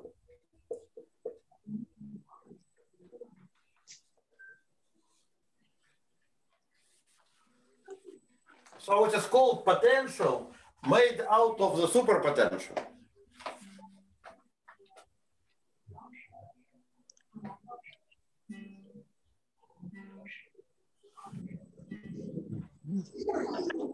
So in the case of d equals 4,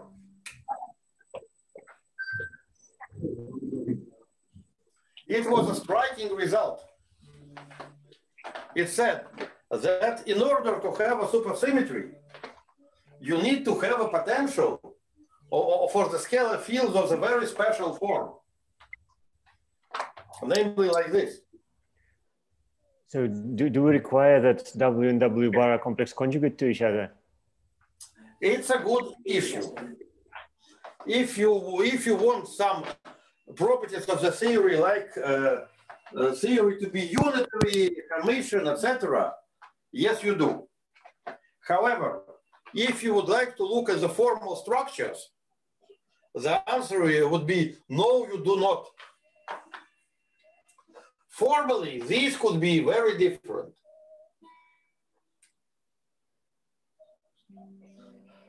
So, at least it is clear that if you would like to preserve supersymmetry, you may change W and W bar separately.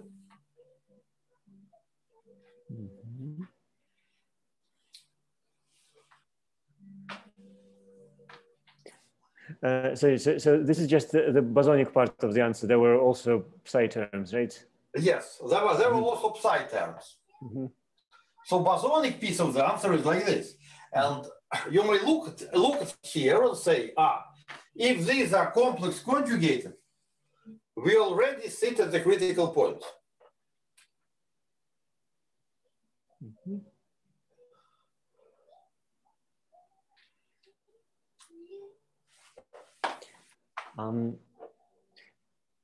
So in dimension 2, is it the same as Landau-Ginzburg? Of course. Of course. So when I study not dimension 4, when I study dimension 2, of course I get this. So this is what people called in dimension 2 Landau-Ginzburg.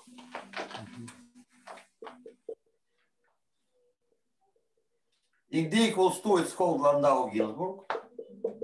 In D equals 1, it should be called the generalized Hodge theory.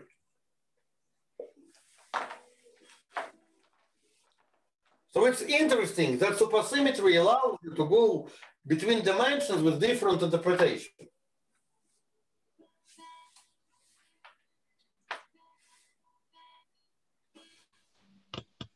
Let me tell you something in advance. From what I was explaining to you,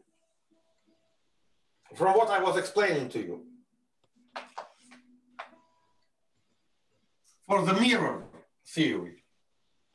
In the mirror theory, in the Lagrangian, if you look at the space of maps, of holomorphic maps, you would have W bar equal to 0, but finite W. It's interesting.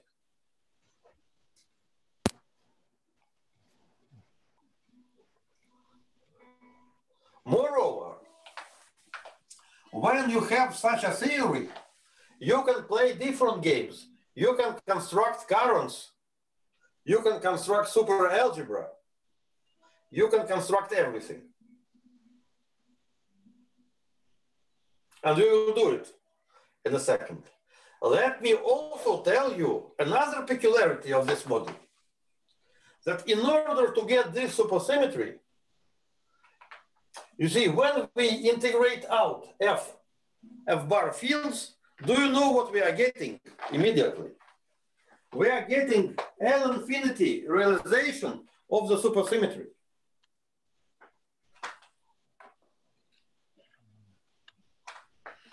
You see, many things happen simultaneously. I am trying to describe it to you in detail. So when we are writing things in terms of the superfields, when we are writing things in terms of the superfields, it's a normal symmetry. But whenever we integrating something out, Pasha, you know, what happens when we integrate something out? All integrals are BV integrals. And if we look at the supersymmetric theory this way, we will definitely get BV integration and clear or standard supersymmetry would turn out into the infinity supersymmetry. So when we integrate these F fields out, we will have so-called infinity supersymmetry, or what was previously called supersymmetry realized on shell. Mm-hmm. So there will be bivector here. And it would be interesting. No, it's not interesting. You can find this bivector. So this is an important place where you need to look around and see what is going on. Potential, exclusion of F fields, bivector. So maybe I'll stop here. Okay, Pasha, what about this? Because I don't want to get you tired, and I kind of have a feeling that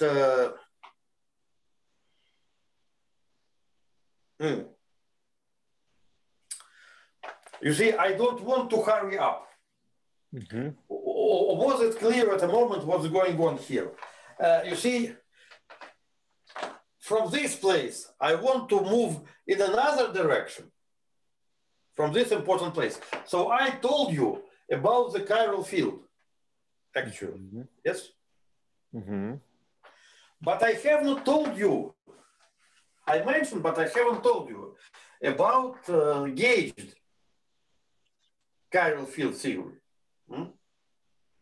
Mm-hmm. And maybe now, when you spend your mental resources to put all the supersymmetry from your head, maybe now you would ask me, what happens with the gauge symmetries? Because whenever we have some theory, we need to consider this gauged version. Mm-hmm. So I already told you that kinetic term looks like, as you call, potential, yes, as a mass term. Okay? Right. So let us see, what could we expect about gauge symmetry? Hmm?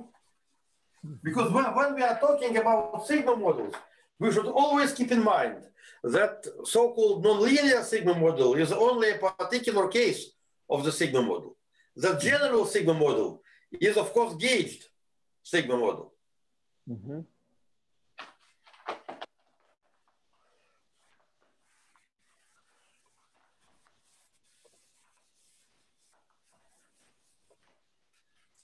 So let us consider the simplest example.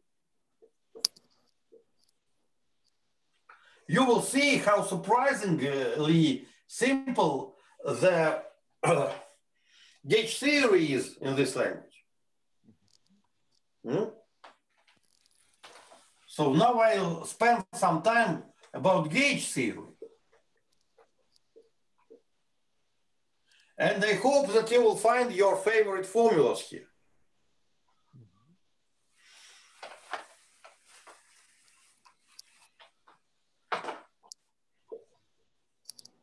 So let me recall how did we get gauge theory in standard case? We write Dirac equation, okay? So this is the simplest thing, yes? And then what we do? We have a phase transformation.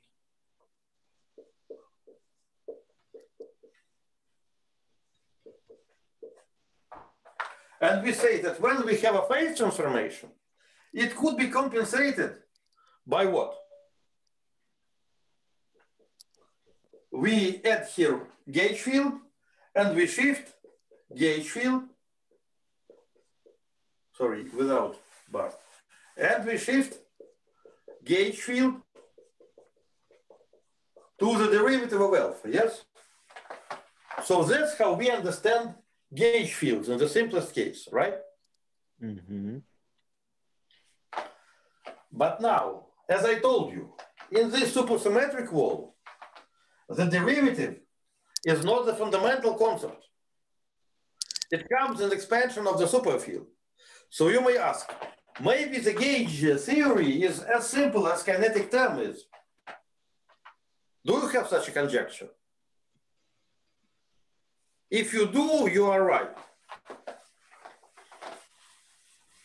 Because let me tell you what is the analog of this.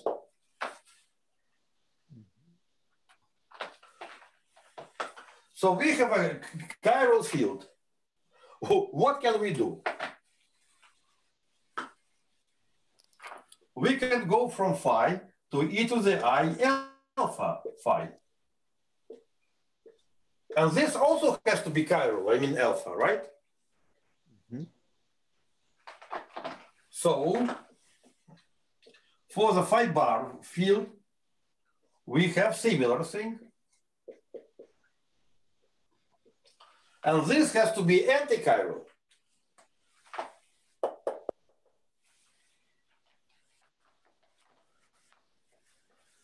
So now you will get it, because I know it, you don't. So I want to make you a pleasure of guessing. You see? So how should we compensate this term?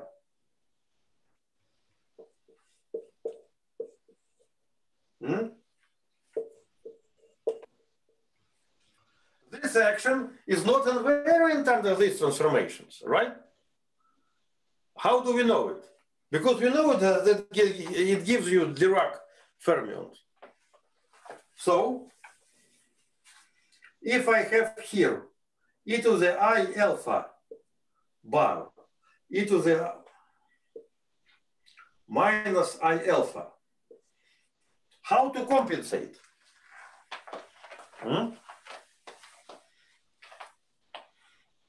How would you compensate this?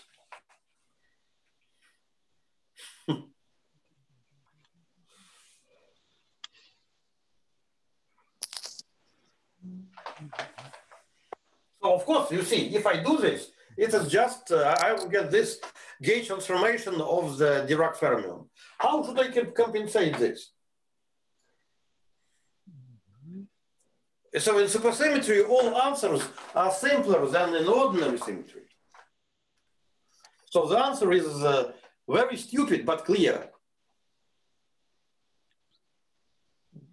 There should be some kind of super version of gauge fields between phi bar and phi.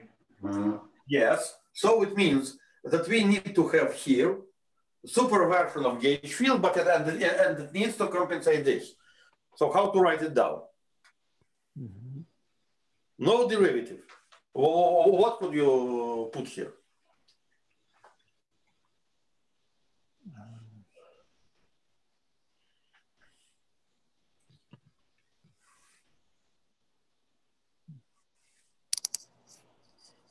It's interesting, since if you don't know, you could guess.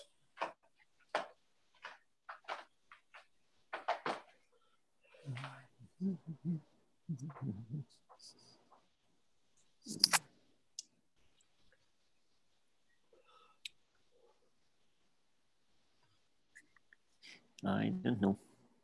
Okay. So let me tell you the truth. Mm-hmm. You put here this compensation factor. And what is V? Superfield. And what, Such that, that's a new superfield? yes, it will be a superfield that would contain gauge field. I don't know yet what could it be, but I need this field V to compensate this shift. Mm-hmm. So you see, here everything is abelian. So how can I compensate this shift?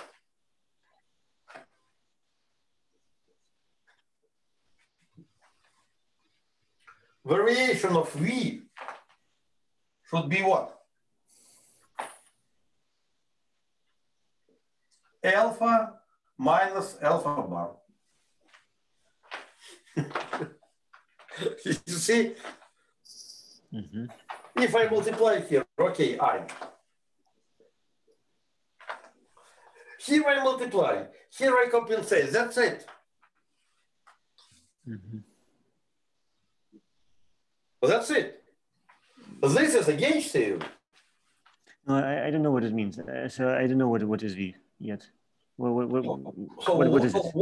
So then, what V should be? Mm-hmm. V should be a superfield, of course.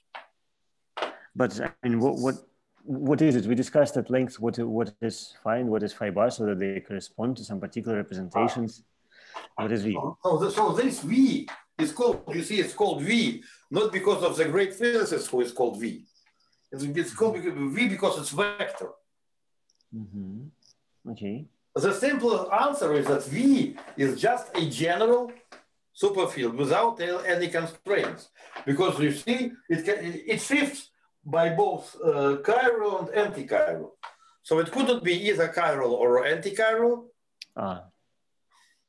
So it's just a function of x theta and theta bar. Yes. Mm-hmm. Interesting.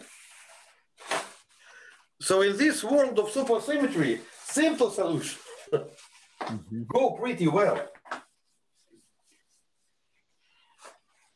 Mm-hmm. And then what can we say about this V? So when you think about gauge theory, you assume some index, like a mu, one form connection, I guess. Mm-hmm. And here there is no connection. So,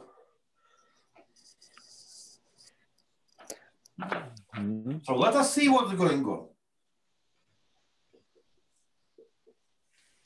Idea is as follows. Let us expand this V. So we will have some V of x, a scalar, plus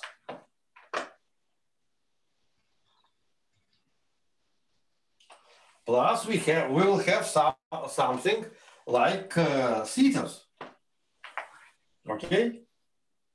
Some theta dependence.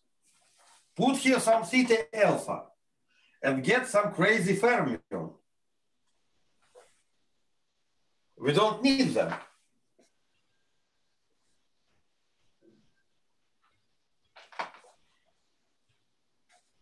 But they are here. You see, they are here, but we don't need them. Interesting. Plus, at some moment, we get the structure theta alpha, theta bar, alpha bar.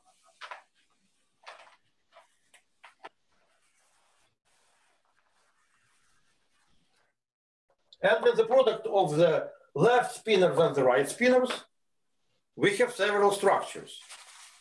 And among them, here.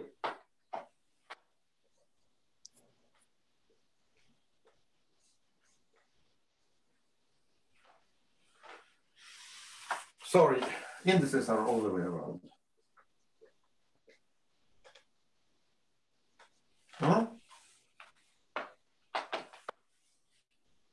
Plus other terms.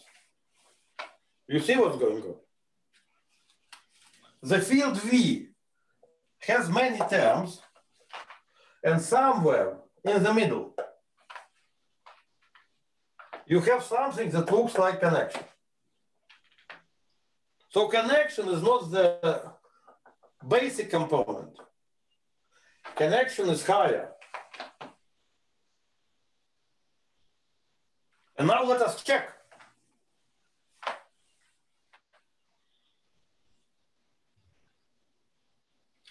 how everything is transforming when we use this alpha and alpha bar, okay? Note that now we have not the gauge theory, but super gauge theory, okay? So supersymmetry is acting everywhere. So of course you know such structures in the IKZ model, where we have differential forms. Here we have another version of it. So what is the parameter of the gauge transformation? Alpha is a function of x, theta, theta bar, yes? So it has many components. It has the basic component. That is a scalar. Plus, it has super components.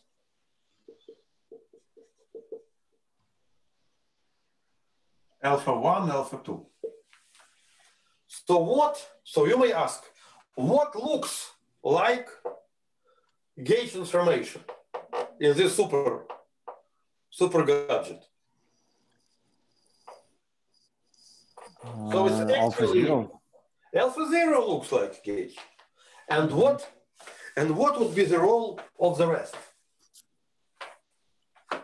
There are here, we cannot ignore them.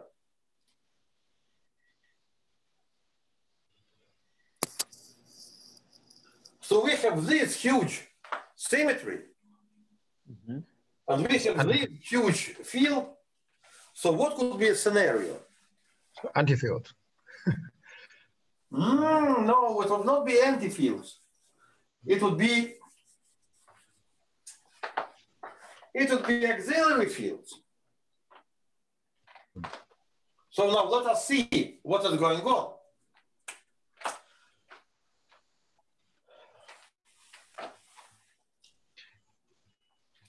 Let us see what happens if we use only alpha of x. You may ask, is here we have alpha of x hat with a plus, and there is also, so we have this piece. And we have also alpha, that is alpha 0 of x minus, all right? Pasha? Yes. And we have the difference. So let us forget all these higher theta terms. Let us see at the lowest level. So when we have alpha 0 of x plus minus alpha 0 of x minus, and this is delta v. We have other terms. So what do we have out of this?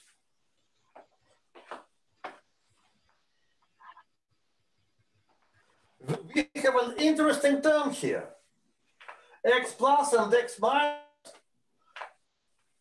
are not x's, of course. So alpha 0 of x plus contains term alpha 0 of x plus theta theta bar gamma dm alpha 0, right? And the same happens with alpha 0 of x minus. With the sign minus.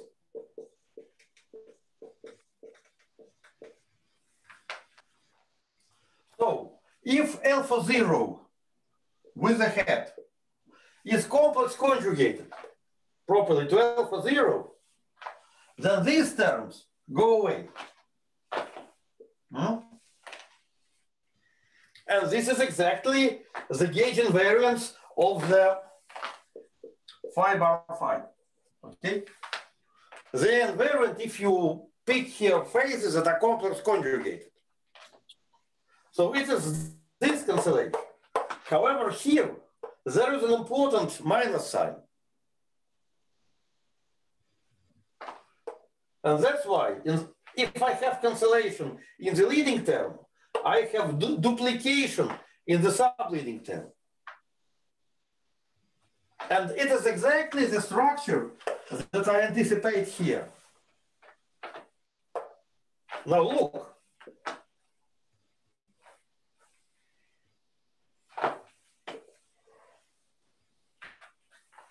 So I'm showing you the pieces of the picture, but I'm showing you the relevant pieces of the picture.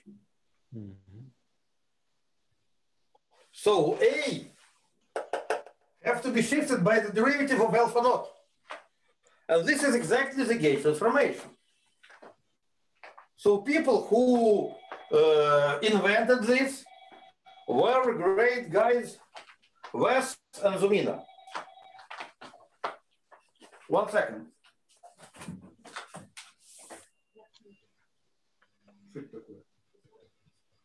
Я возьму.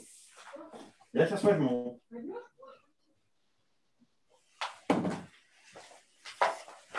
So they called it Verzumino. So it is Verzumino gauge theory. So it is actually very simple. So invariance of Lagrangian with respect to constant transformations to symmetry is cancellation of these pieces. And the second term is the gauge field. So the moral. Derivatives and supersymmetry come together. And that's how we can get this gauge field in.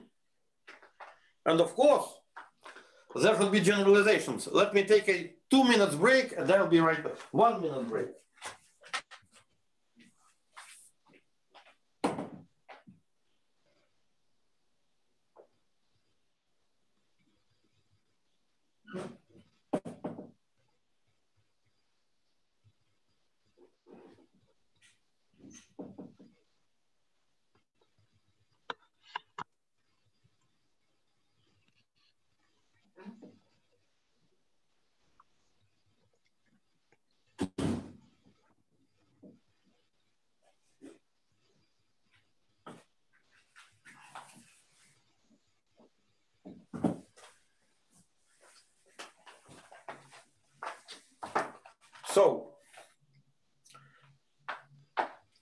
So here I try to show you how to do this. And of course, you know how to generalize. Okay, so after you get an idea how it works, of course you can generalize. You also need to write the Yang-Mills term. First, let me show how to generalize, and then, because I did it for Kenner metric. So what you actually have is now you have this. And now you want, of course, what? You want to have a symmetry. So this is kinetic term. So what is a symmetry? It's not U1 rotation. It's a vector field acting on the space of fields, right?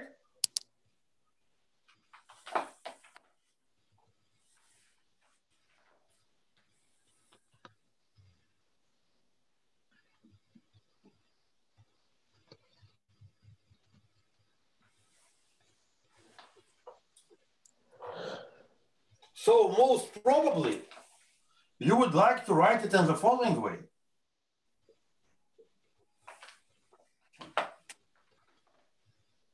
Vector field acting on the space of fields. The representation does not need to be linear. Okay, so that's why, let me put it as an exercise. Exercise. Okay, X. You see, when I'm on the blackboard, I am misspelling English letters. How to generalize?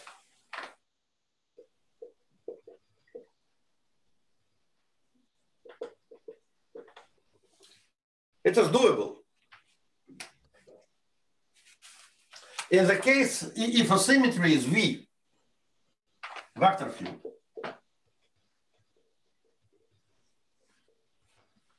And you see, it's interesting that that in order to preserve supersymmetry, this vector field should have trickier dependence on phi and phi bar. Not just any symmetry would work, but only special symmetry would work. Only special vector field would go. Okay? So it's one issue.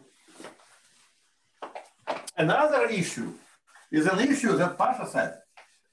How can we get the Yang-Mills, right?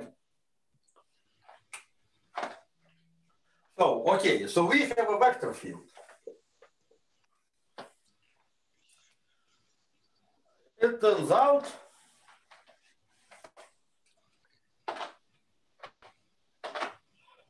that in order, you see, it's interesting. How would you even guess how to get a Yang-Mills?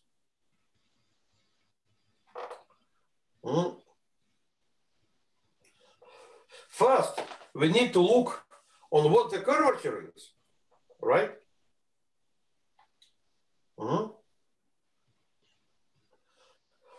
Because this is connection.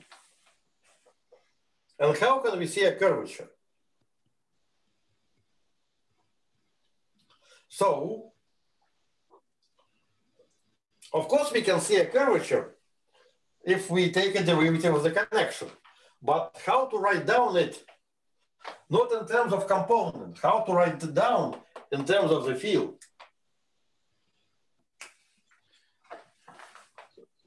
So connection is as some kind of covariance.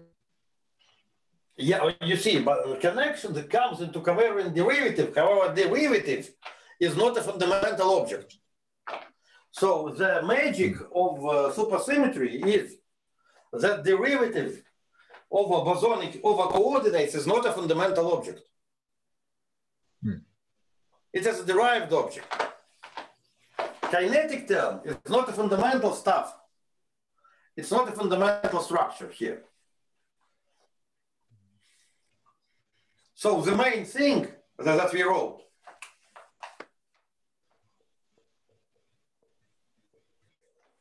this thing has no derivatives at all.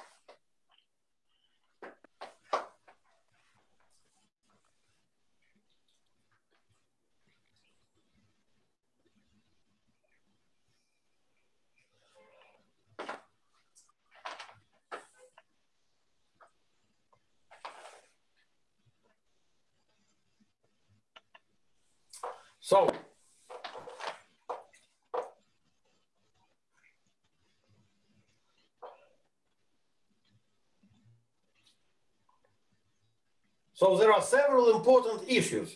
So let me give you a hint. So from my understanding, what you need to do is to construct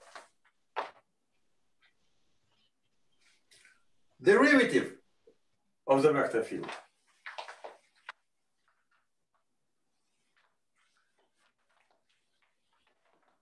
And if you construct such derivative,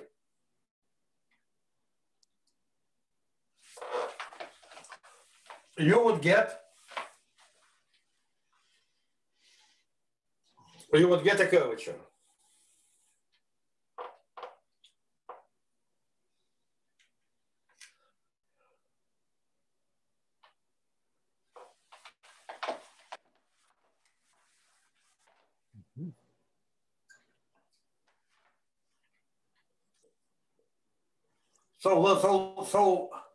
So if you would like to have a curvature squared, the best thing that we could write is a thing like this.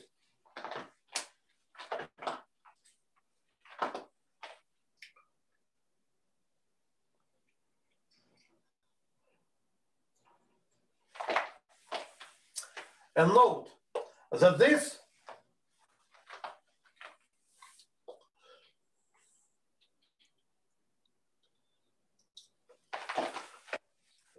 field seems to be, and it's interesting, that this field seems to be, you know what?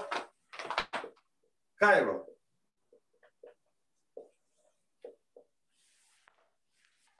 And do you know why it is chiral?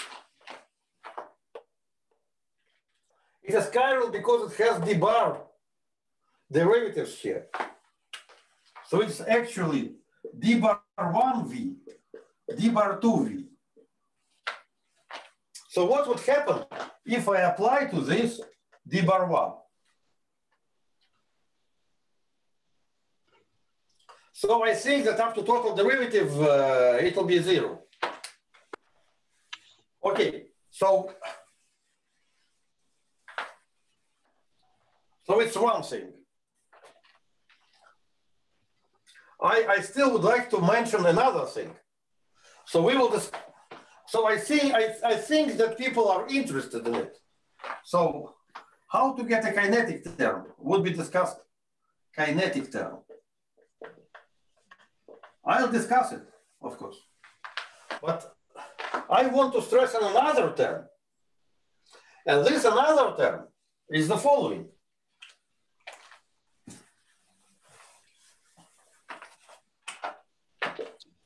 Just imagine that I have this structure and I have e to the v here. And of course I have d for theta. Let us ask, what could we get here besides the Dirac-Fermion coupling? We can get here on a very interesting term. You see, this v has many terms, but also it has a very important term that has 4 thetas, the maximum number of thetas. And I already told you that it's called the d term, okay? So if I'll have this d sitting here, what would I get? This has many terms plus, so this d term solves all 4 thetas, right? So I'll get here phi bar phi times d. And this d seems to be what? It seems to be an auxiliary field that we need to integrate out, like we integrated F term. And do you see what is phi bar phi, Pasha? You should know, what is phi bar phi?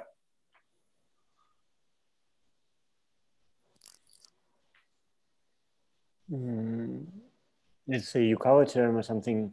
No, Yukawa term is about fermions. I see. So, of course, you know it, but it's a different context. So in supersymmetry, you see the same structure that you have in other geometry, but in a different context. Let me tell you. So, of course, here, we have a gauge coupling constant, right?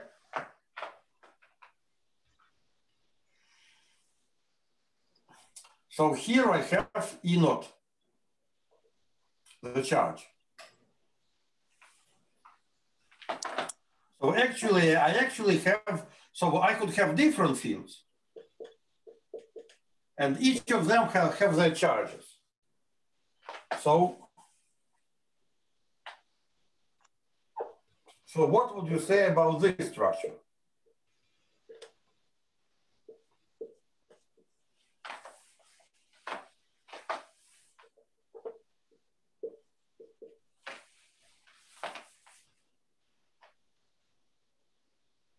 So if you still don't see it, let me consider this being non-abelian theory, okay? So in non-abelian theory, it is clear that what you should write would be matrix A times the vector field V.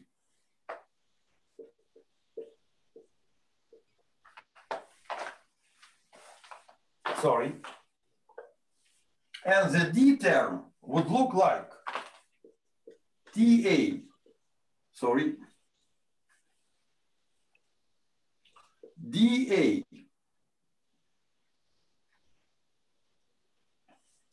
5 bar TA 5. So this is this D term. Yeah, then it's BAA term. So, so these are Lagrange multipliers. And what is this? 5 bar T 5. This is a moment map. Why? This is the moment map. Squared in the fields. Moment map.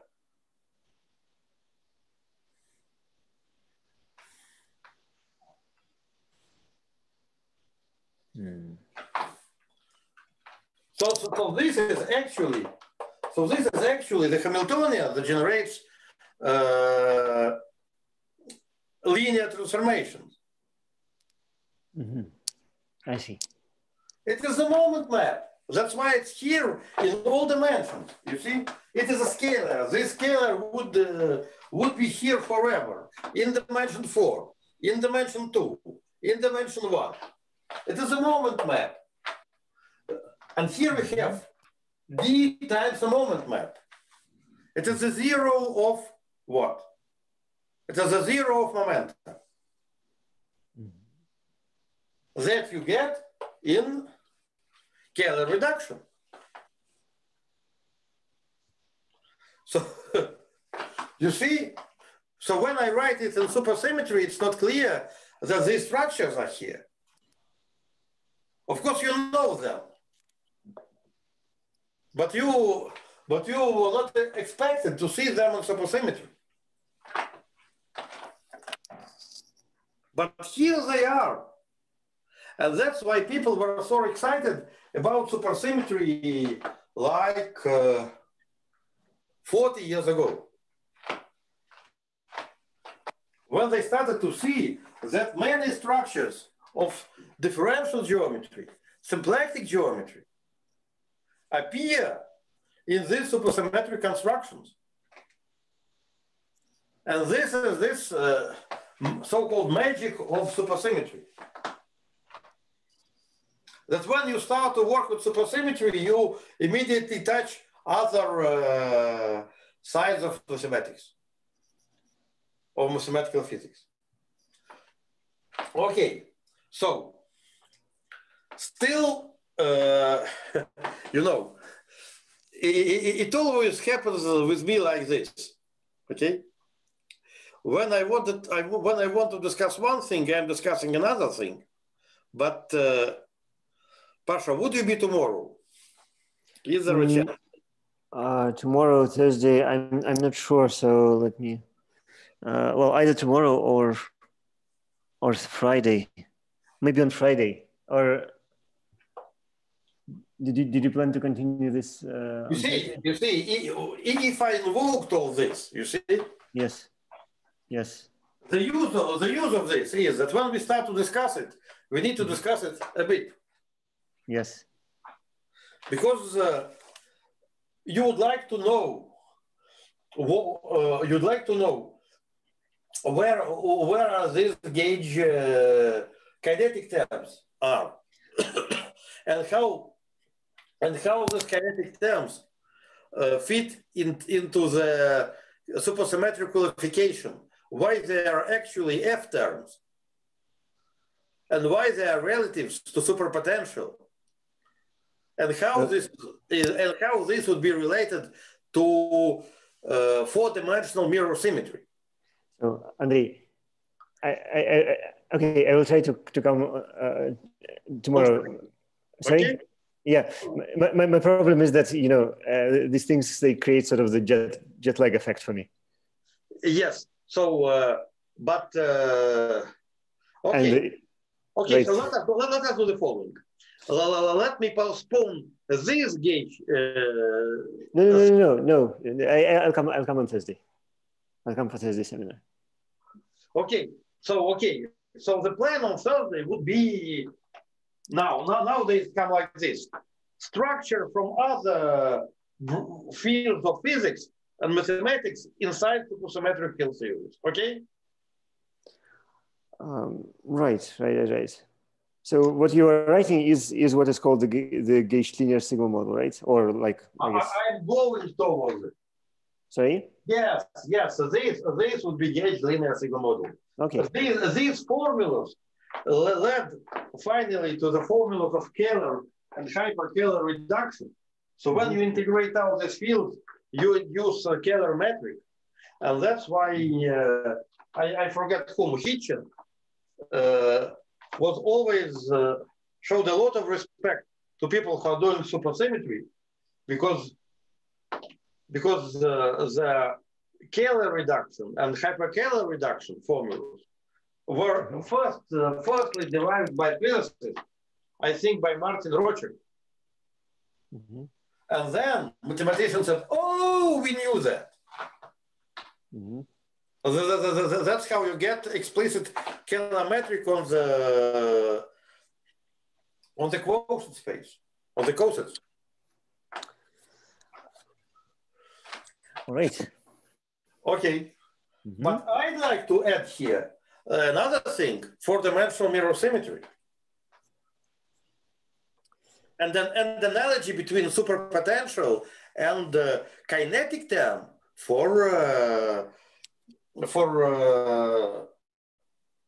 connection. These are relatives too, and this is kind of a clue to four-dimensional mirror symmetry that is not established yet. Okay. Mm-hmm. So let us discuss this. Okay. All right. Okay. Thank you. Mm-hmm. Thank you. Mm-hmm. Right.